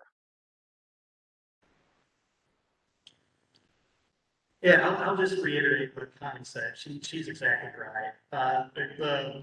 When the solar panels now, they're bifacial, so, like you mentioned, they can collect every ray of sunlight from the UV spectrum on both sides now, even on cloudy days. And then, as Connie mentioned, we're in the middle of the ISO grid and the PJM grid, which I mentioned in my presentation. And as the electrons get shipped across on the grid system, as Connie mentioned, in the Southwest, it's not as built out as it is here in the Midwest and in the crossroads of America here. So we have a lot better grid system, and the electron, as it is moved across the country, it's less powerful essentially. So the closer it's used to home, the more energy you're actually going to need on the grid. So if we're in Cass County, for example, where they just approved a solar farm, that will be used in the local area. We're not sure exactly yet where it will go, but as it's put onto the grid, it will be to the closest area possible to get the best use out of it. So right now, Indiana is buying a lot of renewable energy, and it's getting transported in from the Dakotas. And as it travels, we're getting less of the energy. So if we can produce more homegrown energy here, we're going to produce more that we can put directly onto the grid, give Hoosiers more power, and then also develop the communities through the tax-based generation. One thing I'd like to maybe clarify a little bit. You know, I've heard it mentioned a couple times throughout the meetings. You know, talk about farmers that's got ground to set aside from the government programs, whether that be filter strips, waterways, but those are typically less productive acres. They're not the best quality of the ground. And that could be any parts of a county, or it could be just on a farmer's land. If he farms 2,000 acres, he might have 100 out of that 2,000 that's not high productive soils, whatever. So he may put that in a set aside. It might be a filter strip, whatever, along the creek bank. But it seems like the solar panels, the solar farms are always going on the best quality farm ground. And so I want to make sure we're not really comparing apples to apples there. I mean, you talked about how farmers are already kind of setting its ground off, but there's a reason why. And when we're talking about solar panels, it doesn't, you know, it seems like it's always the best quality dirt that I see that's being put in, especially when you talk about Northwest Indiana. That's good quality land in that area. I used to sell seed. I know that land very well. Just wanted to clarify that. I think you make some very good points there that it's not an equal comparison sometimes. But on the other side of that, you know, this is the farmer's land. And what we have been seeing across the state is farmers have been struggling. You know, just growing corn and soybeans does not always make ends meet for them. And I've had several farmers tell me that they would have lost the farm if it hadn't been for these renewable energy projects, because they could not continue to farm even their couple hundred acres because of the cost of production, cost of operation. And so this, for many of these farmers, it's a business decision. They're making this decision based on economics, and they can get more money per acre from a solar project than they can growing most crops or livestock here today. Argue that, and that's a landowner. Okay, that's a landowner whether he farms it or not. But if you're a tenant farmer, that's a whole different story, because then you're taken completely out of the picture. So if you farm 1,000 acres and most of that's rented ground, and say 300-400 acres gets taken out of your area for solar panels, what's that farmer do? Because he doesn't own that ground, and he's certainly not going to capture the benefits from that solar. So there's two sides to that story too. I agree. Yes, there is. One other quick question, and I'll sit down. Where are these panels made? What country? Who manufactures these panels?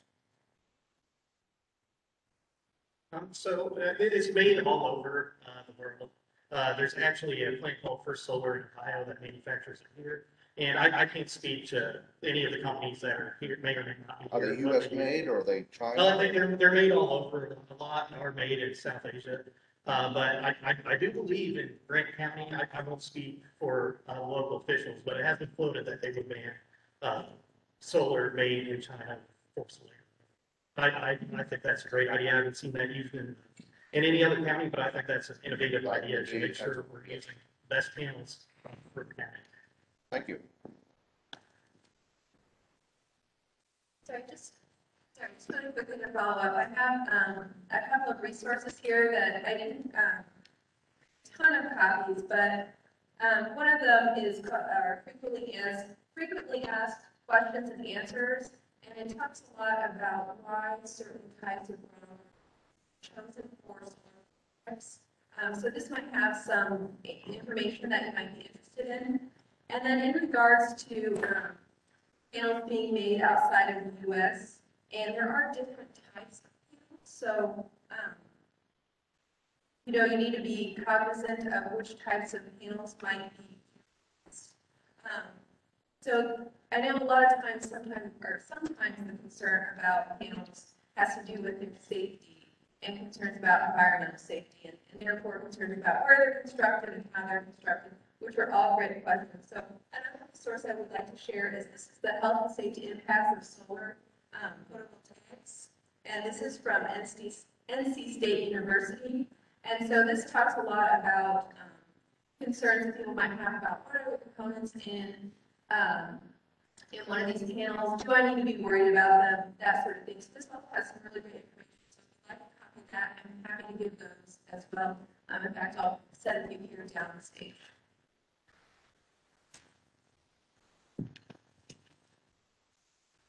Catherine, you're a nonprofit, correct? Yes. What percentage of your donors would you say directly benefit from the development and construction of solar energy? I don't know the answer to that. I'm happy to get that for you or share with you that with you. Our executive director was going to be here this evening and she could answer that, so I apologize, but I just do not have the information with me. What natural weather events have the greatest negative impact on solar farms?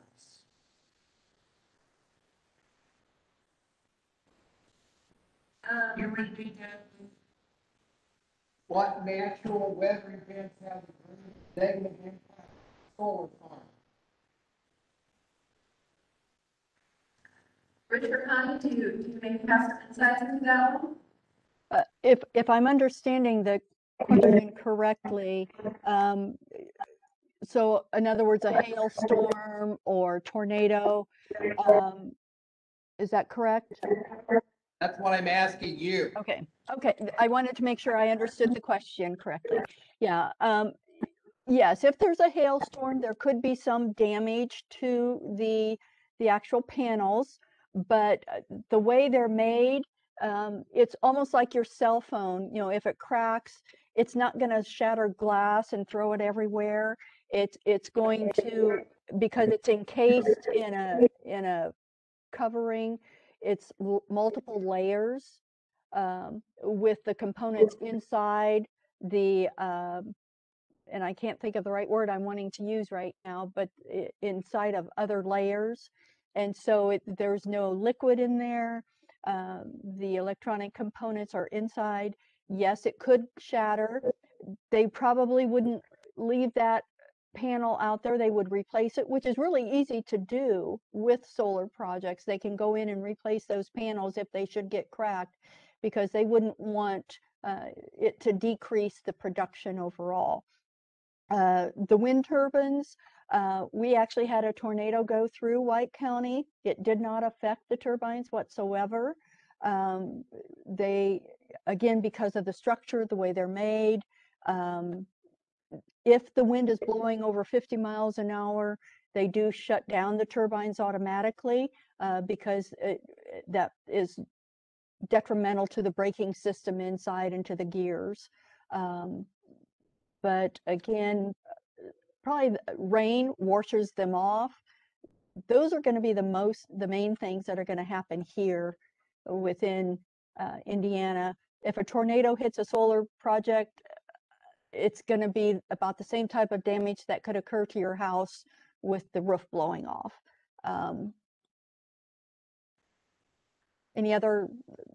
Jonathan, any other comments on that? I just wanted to say that in, that, resource that I put there, one of the things that it mentions is that most solar panels are constructed to withstand, up to 150 mile per hour winds. And I have visited smaller installations that have also, experienced like an F1 level tornado and had no damage to their solar installation. In the event that there would be a solar farm failure, who's accountable for addressing that issue? Can you explain what you mean by solar farm failure? Who manages? Who oversees in the event that something would occur that would create an issue? Do you mean to say like if there was a natural disaster? Correct. Or just a failure on any.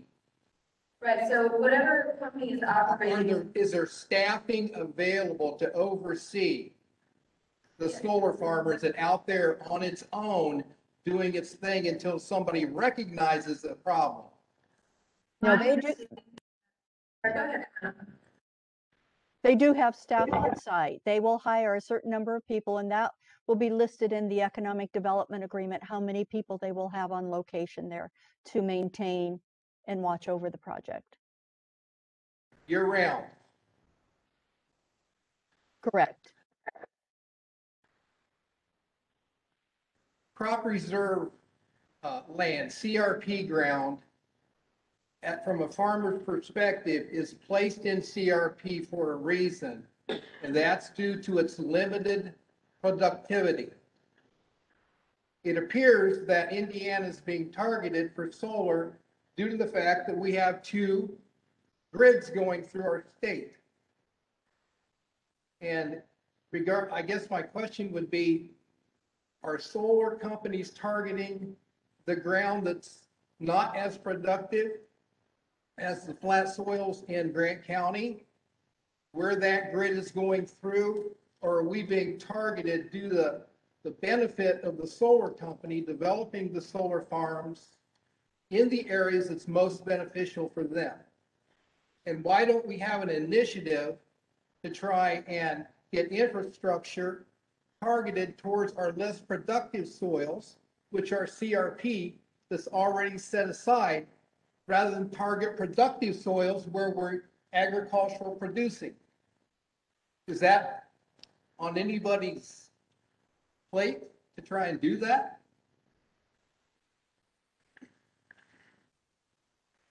The challenge, and you hit on it, is where is the infrastructure located? Because that's for any type of renewable energy any type of energy production, it has to be located next to the grid system, next to a substation, so they can get the power to those who need it. And so some of the challenges there is, you know, first of all, where's the grid system? And that's what's driving the location of many of these projects. As far as, you know, trying to kind of reverse that trend and target the areas with infrastructure so it can attract those. Updating and upgrading our grid system is very costly.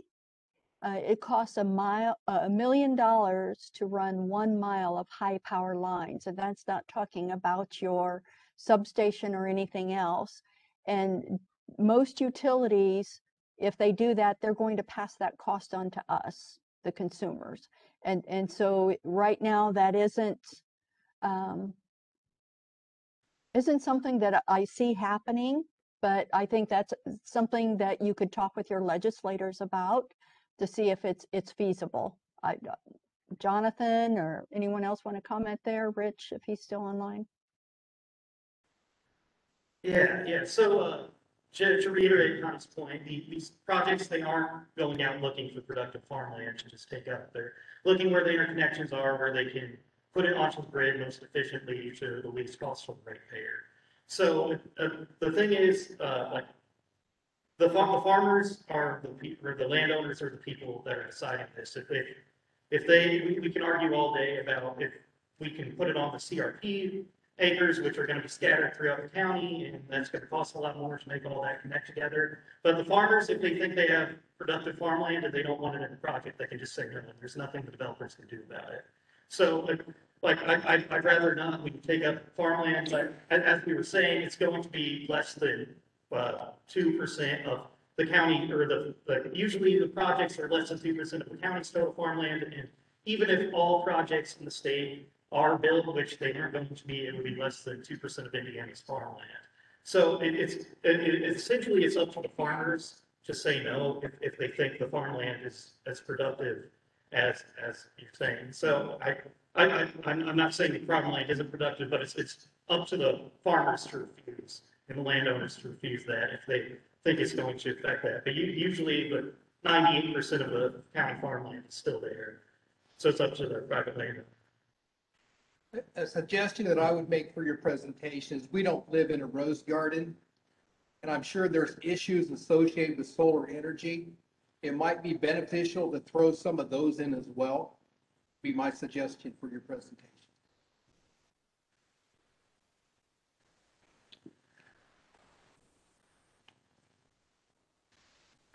And if there's any way we can follow, I don't know if you, contact information, having a follow up. Yes, we've read recently a few projects. One is in like Muncie. They're taking an old industrial site, former GM plant, and building a solar farm on that. It's been used for nothing. This is really probably good development. Are we looking at any of these kind of sites instead? Another business in Muncie built a small solar farm behind their business on some unused ground, kind of cleaned up the area, put in a little solar farm, and it was to power their business. Do we think we have to have large farms that get on the grid? Can't we build something that we use locally that actually benefits us without putting farming business out of business on that land, shutting down one business, putting in another business? Can't we use something that wasn't productive to begin with? It seems like a waste. Also, I mean, farmland is zoned to agriculture, and in our comprehensive county plan, it says to protect our farmland. So it seems to go against what we're expected to do.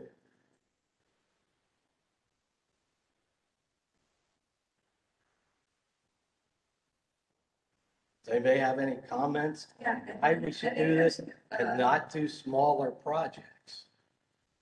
Why do we have to do big projects getting on the grid? Yeah, I think, first of all, I think there are some limitations as far as projects. In regards to how large you can build them, and you have to remain under 1 megawatt, it starts to change how those projects are classified.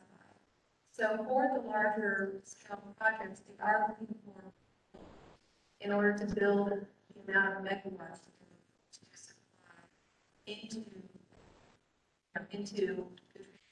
sorry, or that's being needed by the utilities. So that's part of it. But I think that there are a number of different companies working at different levels on solar projects throughout the small scale or the utility scale.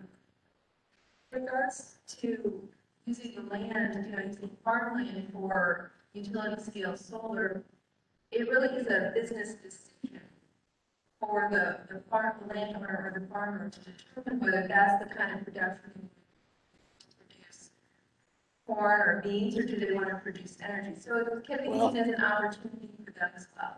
Of course, you understand, you're talking about a utility. I'm not talking about agricultural use. That is not an agricultural use. That is electric generation. It's a utility. It's not zoned for farming. not agriculture. We do have zoning laws. This seems to run totally against it. And people who own agriculture land know what it's zoned for. It's like people who live in a residential neighborhood know it's not zoned for, say, a business. Like, can't just move diesel truck repair shop in next to somebody's home in a subdivision. It's not zoned that way.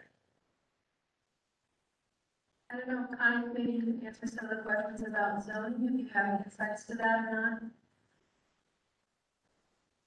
When it comes to zoning, I mean, most of these projects, the solar projects, are going into agriculturally zoned areas. They do not have to change the zoning on those areas as long as your zoning ordinance doesn't require it. So they are still classed in most counties zoned agricultural. As far as the wind farms are different than the solar projects. On the solar projects, I know they passed, and I'm going to mess up the numbers, state Senate bill, was it 1348 last year, on the assessment and how solar projects are to be assessed. They put a minimum out there. So that way, again, what you see happening with agricultural lands versus agricultural lands with solar projects on them, the assessed valuation is much greater. They've set a minimum there that helps the county and helps everybody, even the developer, understand how much is in taxes they're going to be paying. But what happens with some counties, to ensure that the taxes do not go down, because tax laws can change, as we all know, not only in their economic development agreement do they include an economic development payment, but they also include a pilot payment that if tax laws should change, that would decrease the amount of tax revenue coming into the county, that the developer agrees to pay the difference so the county will still be whole as far as the new tax levy that's coming into the county. So there's agreements there that help to ensure the tax levies that are coming in meet what the county is expecting. And I know I probably didn't answer that question completely, because a lot of it is still, solar projects are still new at this point in time, but they are going into ag zoned areas, if that helps. An ordinance to do that, or you would have to have a special exception by the Board of Zoning Appeals. That would be the normal process. Some counties are doing special exceptions, some are not. White County does not require a special exception as long as a wind or solar project is going into agricultural lands. They do not require a special exception. So every county is different. And it's being driven by the landowners. I mean, White County landowners wanted these projects. And I know there was a question about how many landowners. I don't have the number in my head, but I know right now the wind farms are covering over 80,000 acres in White County. That's about 25% of the county's total land mass. And they are now in the process of approving 3 different solar projects, about 2,000 acres each, to go into the county around the wind farms. So those are, again, it's a county decision, but it's a county decision based on what the landowners who own that land, what their preference is. And I think that's one of the things that you have to really take into consideration as you look at your zoning ordinance and the process you're wanting to go through. And we ask our landowners the question, do you want these projects? And we were in a room, an auditorium at the high school, and it was filled, and every farmer stood up and said, yes, we want these projects. So, the county made their decisions based on that. Okay, no further questions. Do we have any questions online that haven't been answered or that need to be addressed?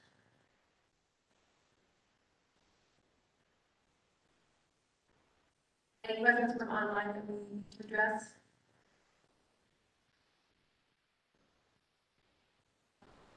One was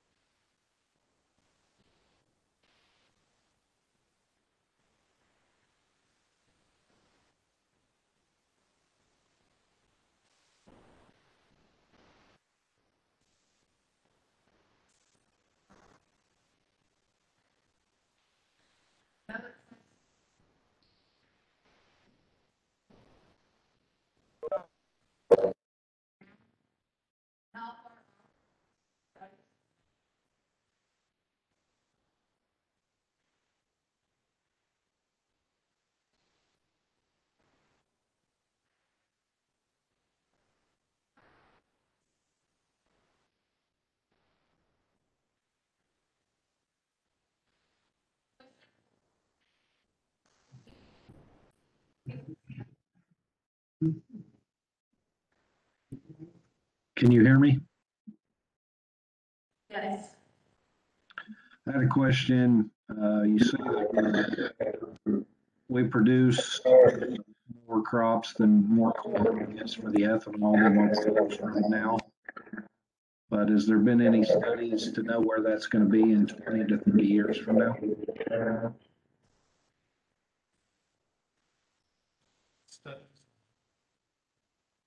Yeah, I'm sorry, could you repeat the question one more time, please? My question was, you guys spoke on corn, how much is used for ethanol, and that we create more of a supply than what's used. I wanted to know if there's a study 20 to 30 years from now, if we're still producing what we need, or we have a abundance.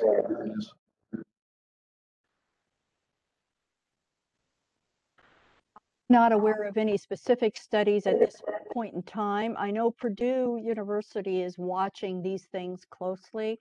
In fact, they're looking at doing some economic impact studies on the solar projects, but they need to get these projects up in operation, so it would be pertinent. We've got studies from other states, but we want it specific to Indiana. So they're trying to work on getting, once these projects, the larger scale projects come online, they're ready to move forward with studying the economic impact overall. And I know there's some studies from Michigan that have talked about, the loss of ag production. But that study from the University of Michigan, the professor we've talked to has actually even said, but this is a one-sided study. I'm talking about the loss of ag, but I'm not talking about the replacement from the solar project. So it's not really a good study that we can use to compare to today, because it's just talking about one side of the project. And so I think as more projects come online here in the Midwest, Purdue is watching this closely. And I know they're doing a study right now. They're gathering data on all of the zoning ordinances out there around the state of Indiana and working to get those out there online so different counties can see comparisons. But yeah, it's what we see happening, and what from my time with the Department of Ag, we see changes happening. Again, the commodity crops that are just set there, to be shipped out away from the state of Indiana or even away from the country, we see changes happening in agriculture. Some farmers are looking at doing more specialty crops, which, they won't be probably planting, 2,000 acres of a specialty vegetable because they're more labor intense.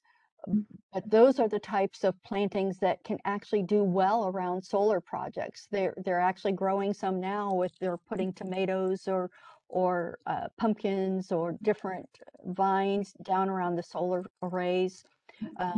They're also talking about growing more and more crops, vegetables and fruits in elevated greenhouses. What they have different names for them, indoor farms where they're industrial type shelving that's growing multiple layers of vegetables. We see more of that happening. So to say, you know, what are we losing versus what it's going to look like in 20 years? If I had a silver bullet and could hit the target, I would definitely be doing that. But I'm not aware of anyone at this point in time who wants to project. We just know we have to keep changing. We have to diversify what we're doing because it's everybody's changing. The environment's changing. Agriculture's changing. I understand what you're saying, but a lot of what was being driven was about the money and the revenue that the county could get. I just got some budget numbers to put out a corn crop. So you said 80,000 acres up there in White County. It costs about $538 to put a corn crop out. So if I was in that county, I would look at spending about $42 million just for this year in my local economy. Is that not taken in consideration? I mean, we hear these numbers of how much the county's going to gain, but I'm just wondering, in 80,000 acres, that's how much that local economy would receive if a farmer farmed all that ground. Yeah, so in White County, that's a wind farm. They actually farm all around. So it's not something that they're still farming. So say it's 2,000 acres. I'm just saying with the amount of money that farmer spends on that particular land to put a crop out in the local economy where he's buying his local fertilizers, chemicals, his diesel fuel for mom and pop operations, that all has to, it's not a win for solar or a win for farming. It has to be equal playing field as far as revenue for the county. Okay, so when you say, you said it was roughly $543 to put an acre out? 538. Okay, and so if they've got 2,000 acres, that's just roughly over $1 million. Correct. Okay, so, but you mentioned the number of 42 million. Where was that number coming That was from? on your 80,000 acres of that you have up in White County, you said. Okay, well, Unless that 80,000 acres, are they farming 2/3 of that ground? they are farming some of it. And so there is still revenue coming in from some of that from the farm, but just as far as the tax rates, the assessed valuation, White County, first of all, didn't have to worry about the tax caps or any of that hitting them. So they have been actually in very good financial shape because of the renewable energy projects. The tax revenue is the main thing that comes in from those projects because of the capital investment. When you're talking $1 billion plus of capital investment into a rural community of 25,000 people, there's no other project that even comes close to that, including farm operations. Who owns that particular structures? Who owns the wind farm? Yes. Okay, that's owned by EDP Renewables. Where are they out of? They are out of Portugal, but they have corporate offices now in the U.S. since that time. When they first started, it was it was a Portugal company, but now they have quite a bit of investment here, and they have their moved a corporate office here into the U.S. now. So when you went through the process, it didn't raise any dealing with a country coming to this area? No, because we liken it to almost the majority of manufacturing facilities that are out there. Many of them are owned by non-US companies, Subaru, Indiana Packers, they're all owned by non-US corporations. And a lot of the investments that we have seen happening have been from international companies here in Indiana when it comes to large-scale economic development projects. So in 35 years, do you think they will still be the same company that owns that? They did sell once, but they changed their name. When the company first started in White County, it was called Horizon Wind. Then EDP Renewables came in and bought them out. EDP has been there for 13, going on 14 years now, and they're good neighbors. How And I quick think did they sell? What do they sell? How quick did they sell? Oh, that probably happened within the first year or so before it was even up in operation. When Horizon Wind basically was acquired by EDP Renewables. So once again, that didn't raise any flags through the project that they sell within 1 year? No, because again, we had the agreements that, again, as long as you write your agreements and you're covered, as far as the successors and assigns, they still have to abide by the same agreements, but the people were the same. The people didn't change. The same people that were there managing it were still there after the sale. Again, how many corporations do you have out there that have sold out? And, some of them that you don't even know about.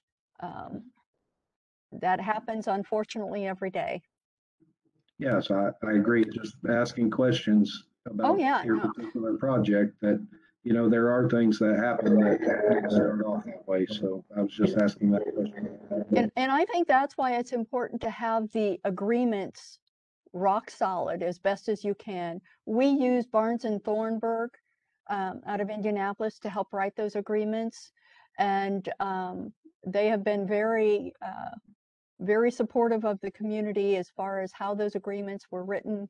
A lot of input from the county officials before we signed any of those agreements. And I encourage every community, get an attorney that understands these types of projects, and get a financial advisor that understands some of the questions that we're asking. What's going to happen if? What's going to happen down the road? With your local input, do you know of a manufacturing facility that's going to be coming in? Make sure they take that into consideration when they calculate your financial impact. Do you know of a manufacturer or another company that's going to be closing its doors? You need to be taking those things into consideration as you look at the financials and the impacts of these types of projects. So it's not let's just sign here and go with it. It takes a lot of research. And I think the more you can talk with the project, we had one person that was responsible as the liaison between the county officials, the developer, and the landowner. At that time, it was myself. I was the economic development director. So we made sure everyone stayed in the loop of what was happening, discussions that were going on. And I think that really made a huge difference of how those projects turned out and how they're still turning out today. The fact that EDP is now building a solar project in White County after building 7 phases of wind farms. I think communication, I cannot stress enough. Thank you, Connie. Thank you for the questions online.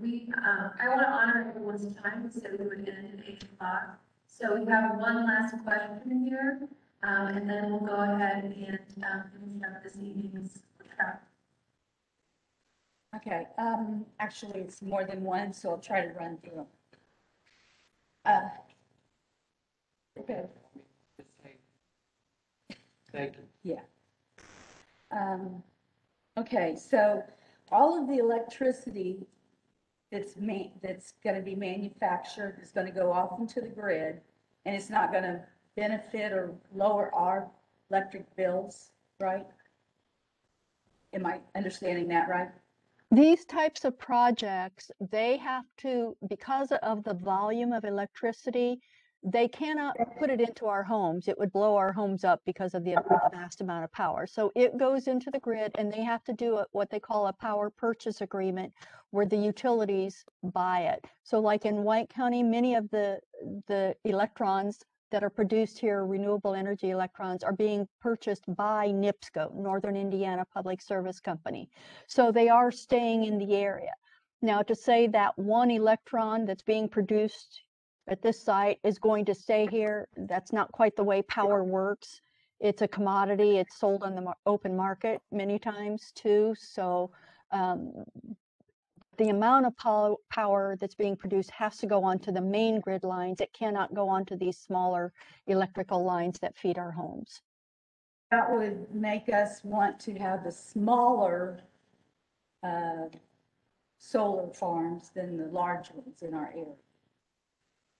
Well, that would be a question for your utility provider. Who's providing that power to you today, and how much power do they need? Right. And one of the things that we had talked, that gentleman talked about earlier, was using land that is not prime farmland. And we've got a lot of deserted factory land in Grant County. So I would like to see that.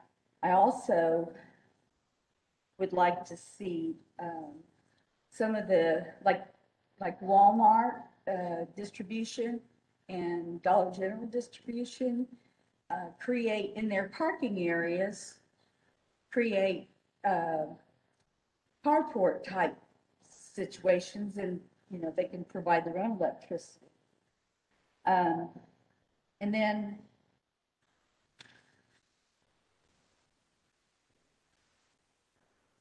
get off onto something else. Okay, so then when we saw the video, the gentleman speaking said, okay, the fence is here to keep animals and people out. And then we're talking about having animals grazing, people gathering crops up. How is that going to work? Having people not supposed to be in there, but yet you tell them they can. The people they're trying to keep out are the vandals and those who want to do harm to the area. And just like when it comes to wildlife, and I go back to the communication component, for the county and the landowners to speak with the developer and work through this process. We have one project where a landowner said, you know what, I've got a lot of deer. Is there any way we can open up a deer run to where they open up a tract between the fences to where deer can run straight through from one wooded area to another? And again, the developer said, well, sure. Again, talking with the developer as they work through this project and lay it out is important. And so, again, if that agreement is made up front with the landowner and the developer, then the agreement's there, it's in writing, and they know what is to be done. It's the ones who are there when they shouldn't be is their concern with the fencing. And plus, you're talking about electricity. And so you don't want just anyone running through there. They need to be conscientious of it, just like, we have to watch little kids around our stoves and our electrical outlets.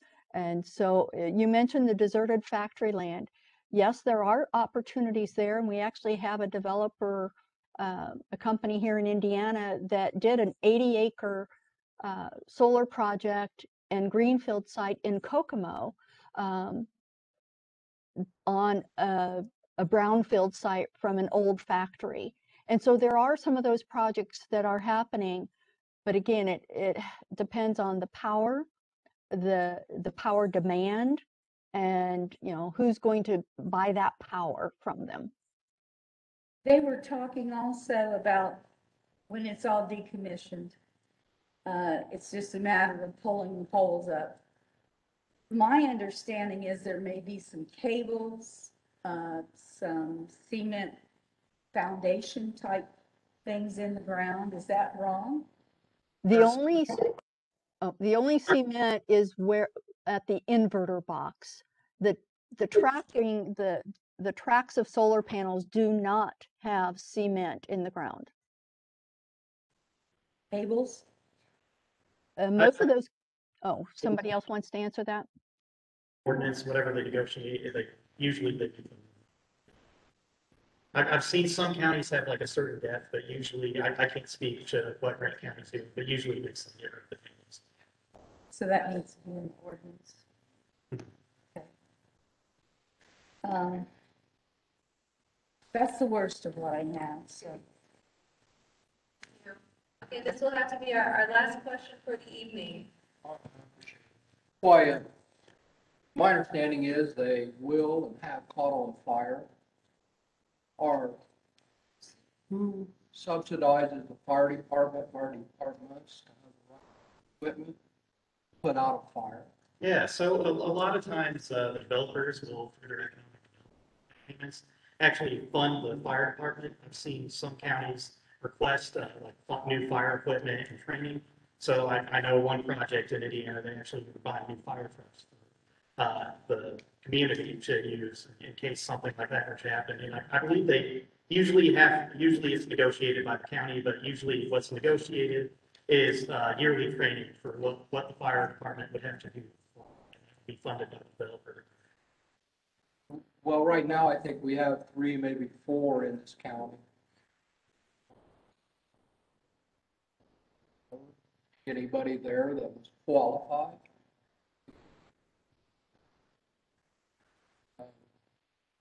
I know you've got setbacks and you've got screenings and all that, but you've also got agricultural fields. Who pays if the guy's 300 acres?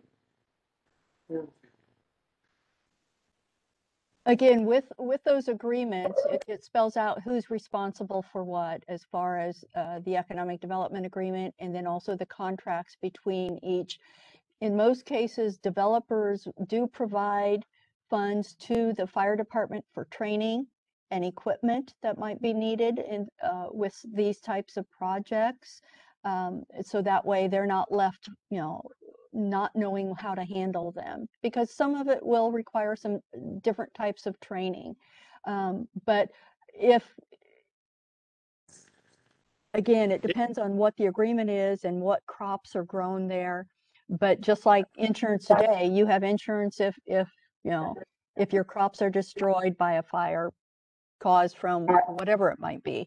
And those things still have to come into play on these types of projects.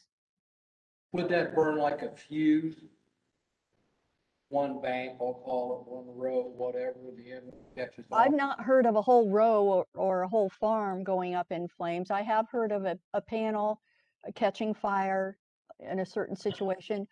I don't know how current those are, because a lot of information that's out there on the web is from old technology.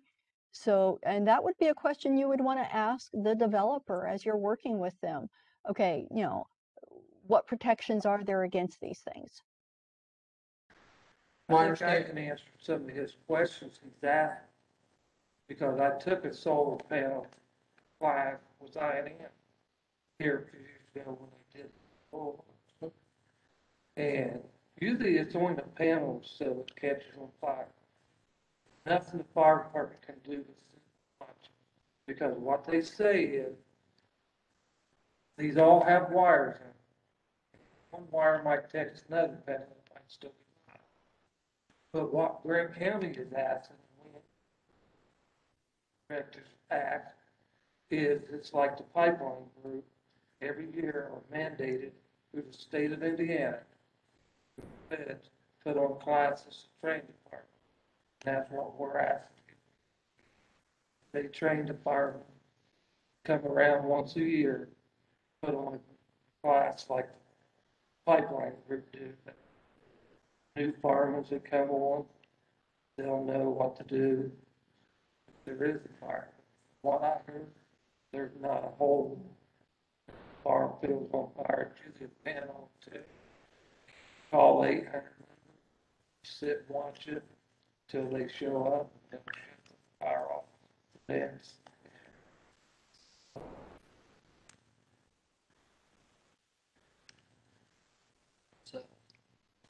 Thank you so very much. I appreciate it. And Charlotte, all of you asking questions and being in attendance. And I think Connie really emphasized something important, which is communication. That's what we're trying to do this evening, is present information, resources, experiences from a variety of people in renewable energy. And some of these concerns are really things that need to be thought through so that you have an ordinance that is well put together. You have agreements that are well put together, and come up with something that's beneficial to everyone. Thank you again, and I hope you have a good evening and safe travels before we have this winter storm coming through here in the next couple of days. Thank you for coming in.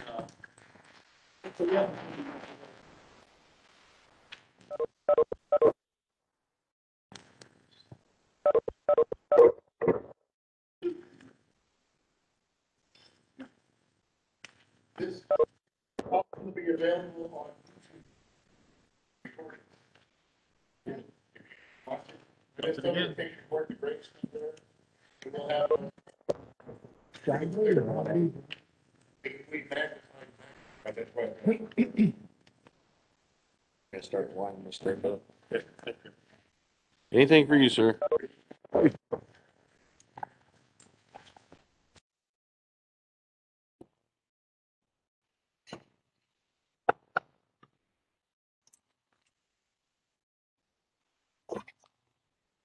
You all right?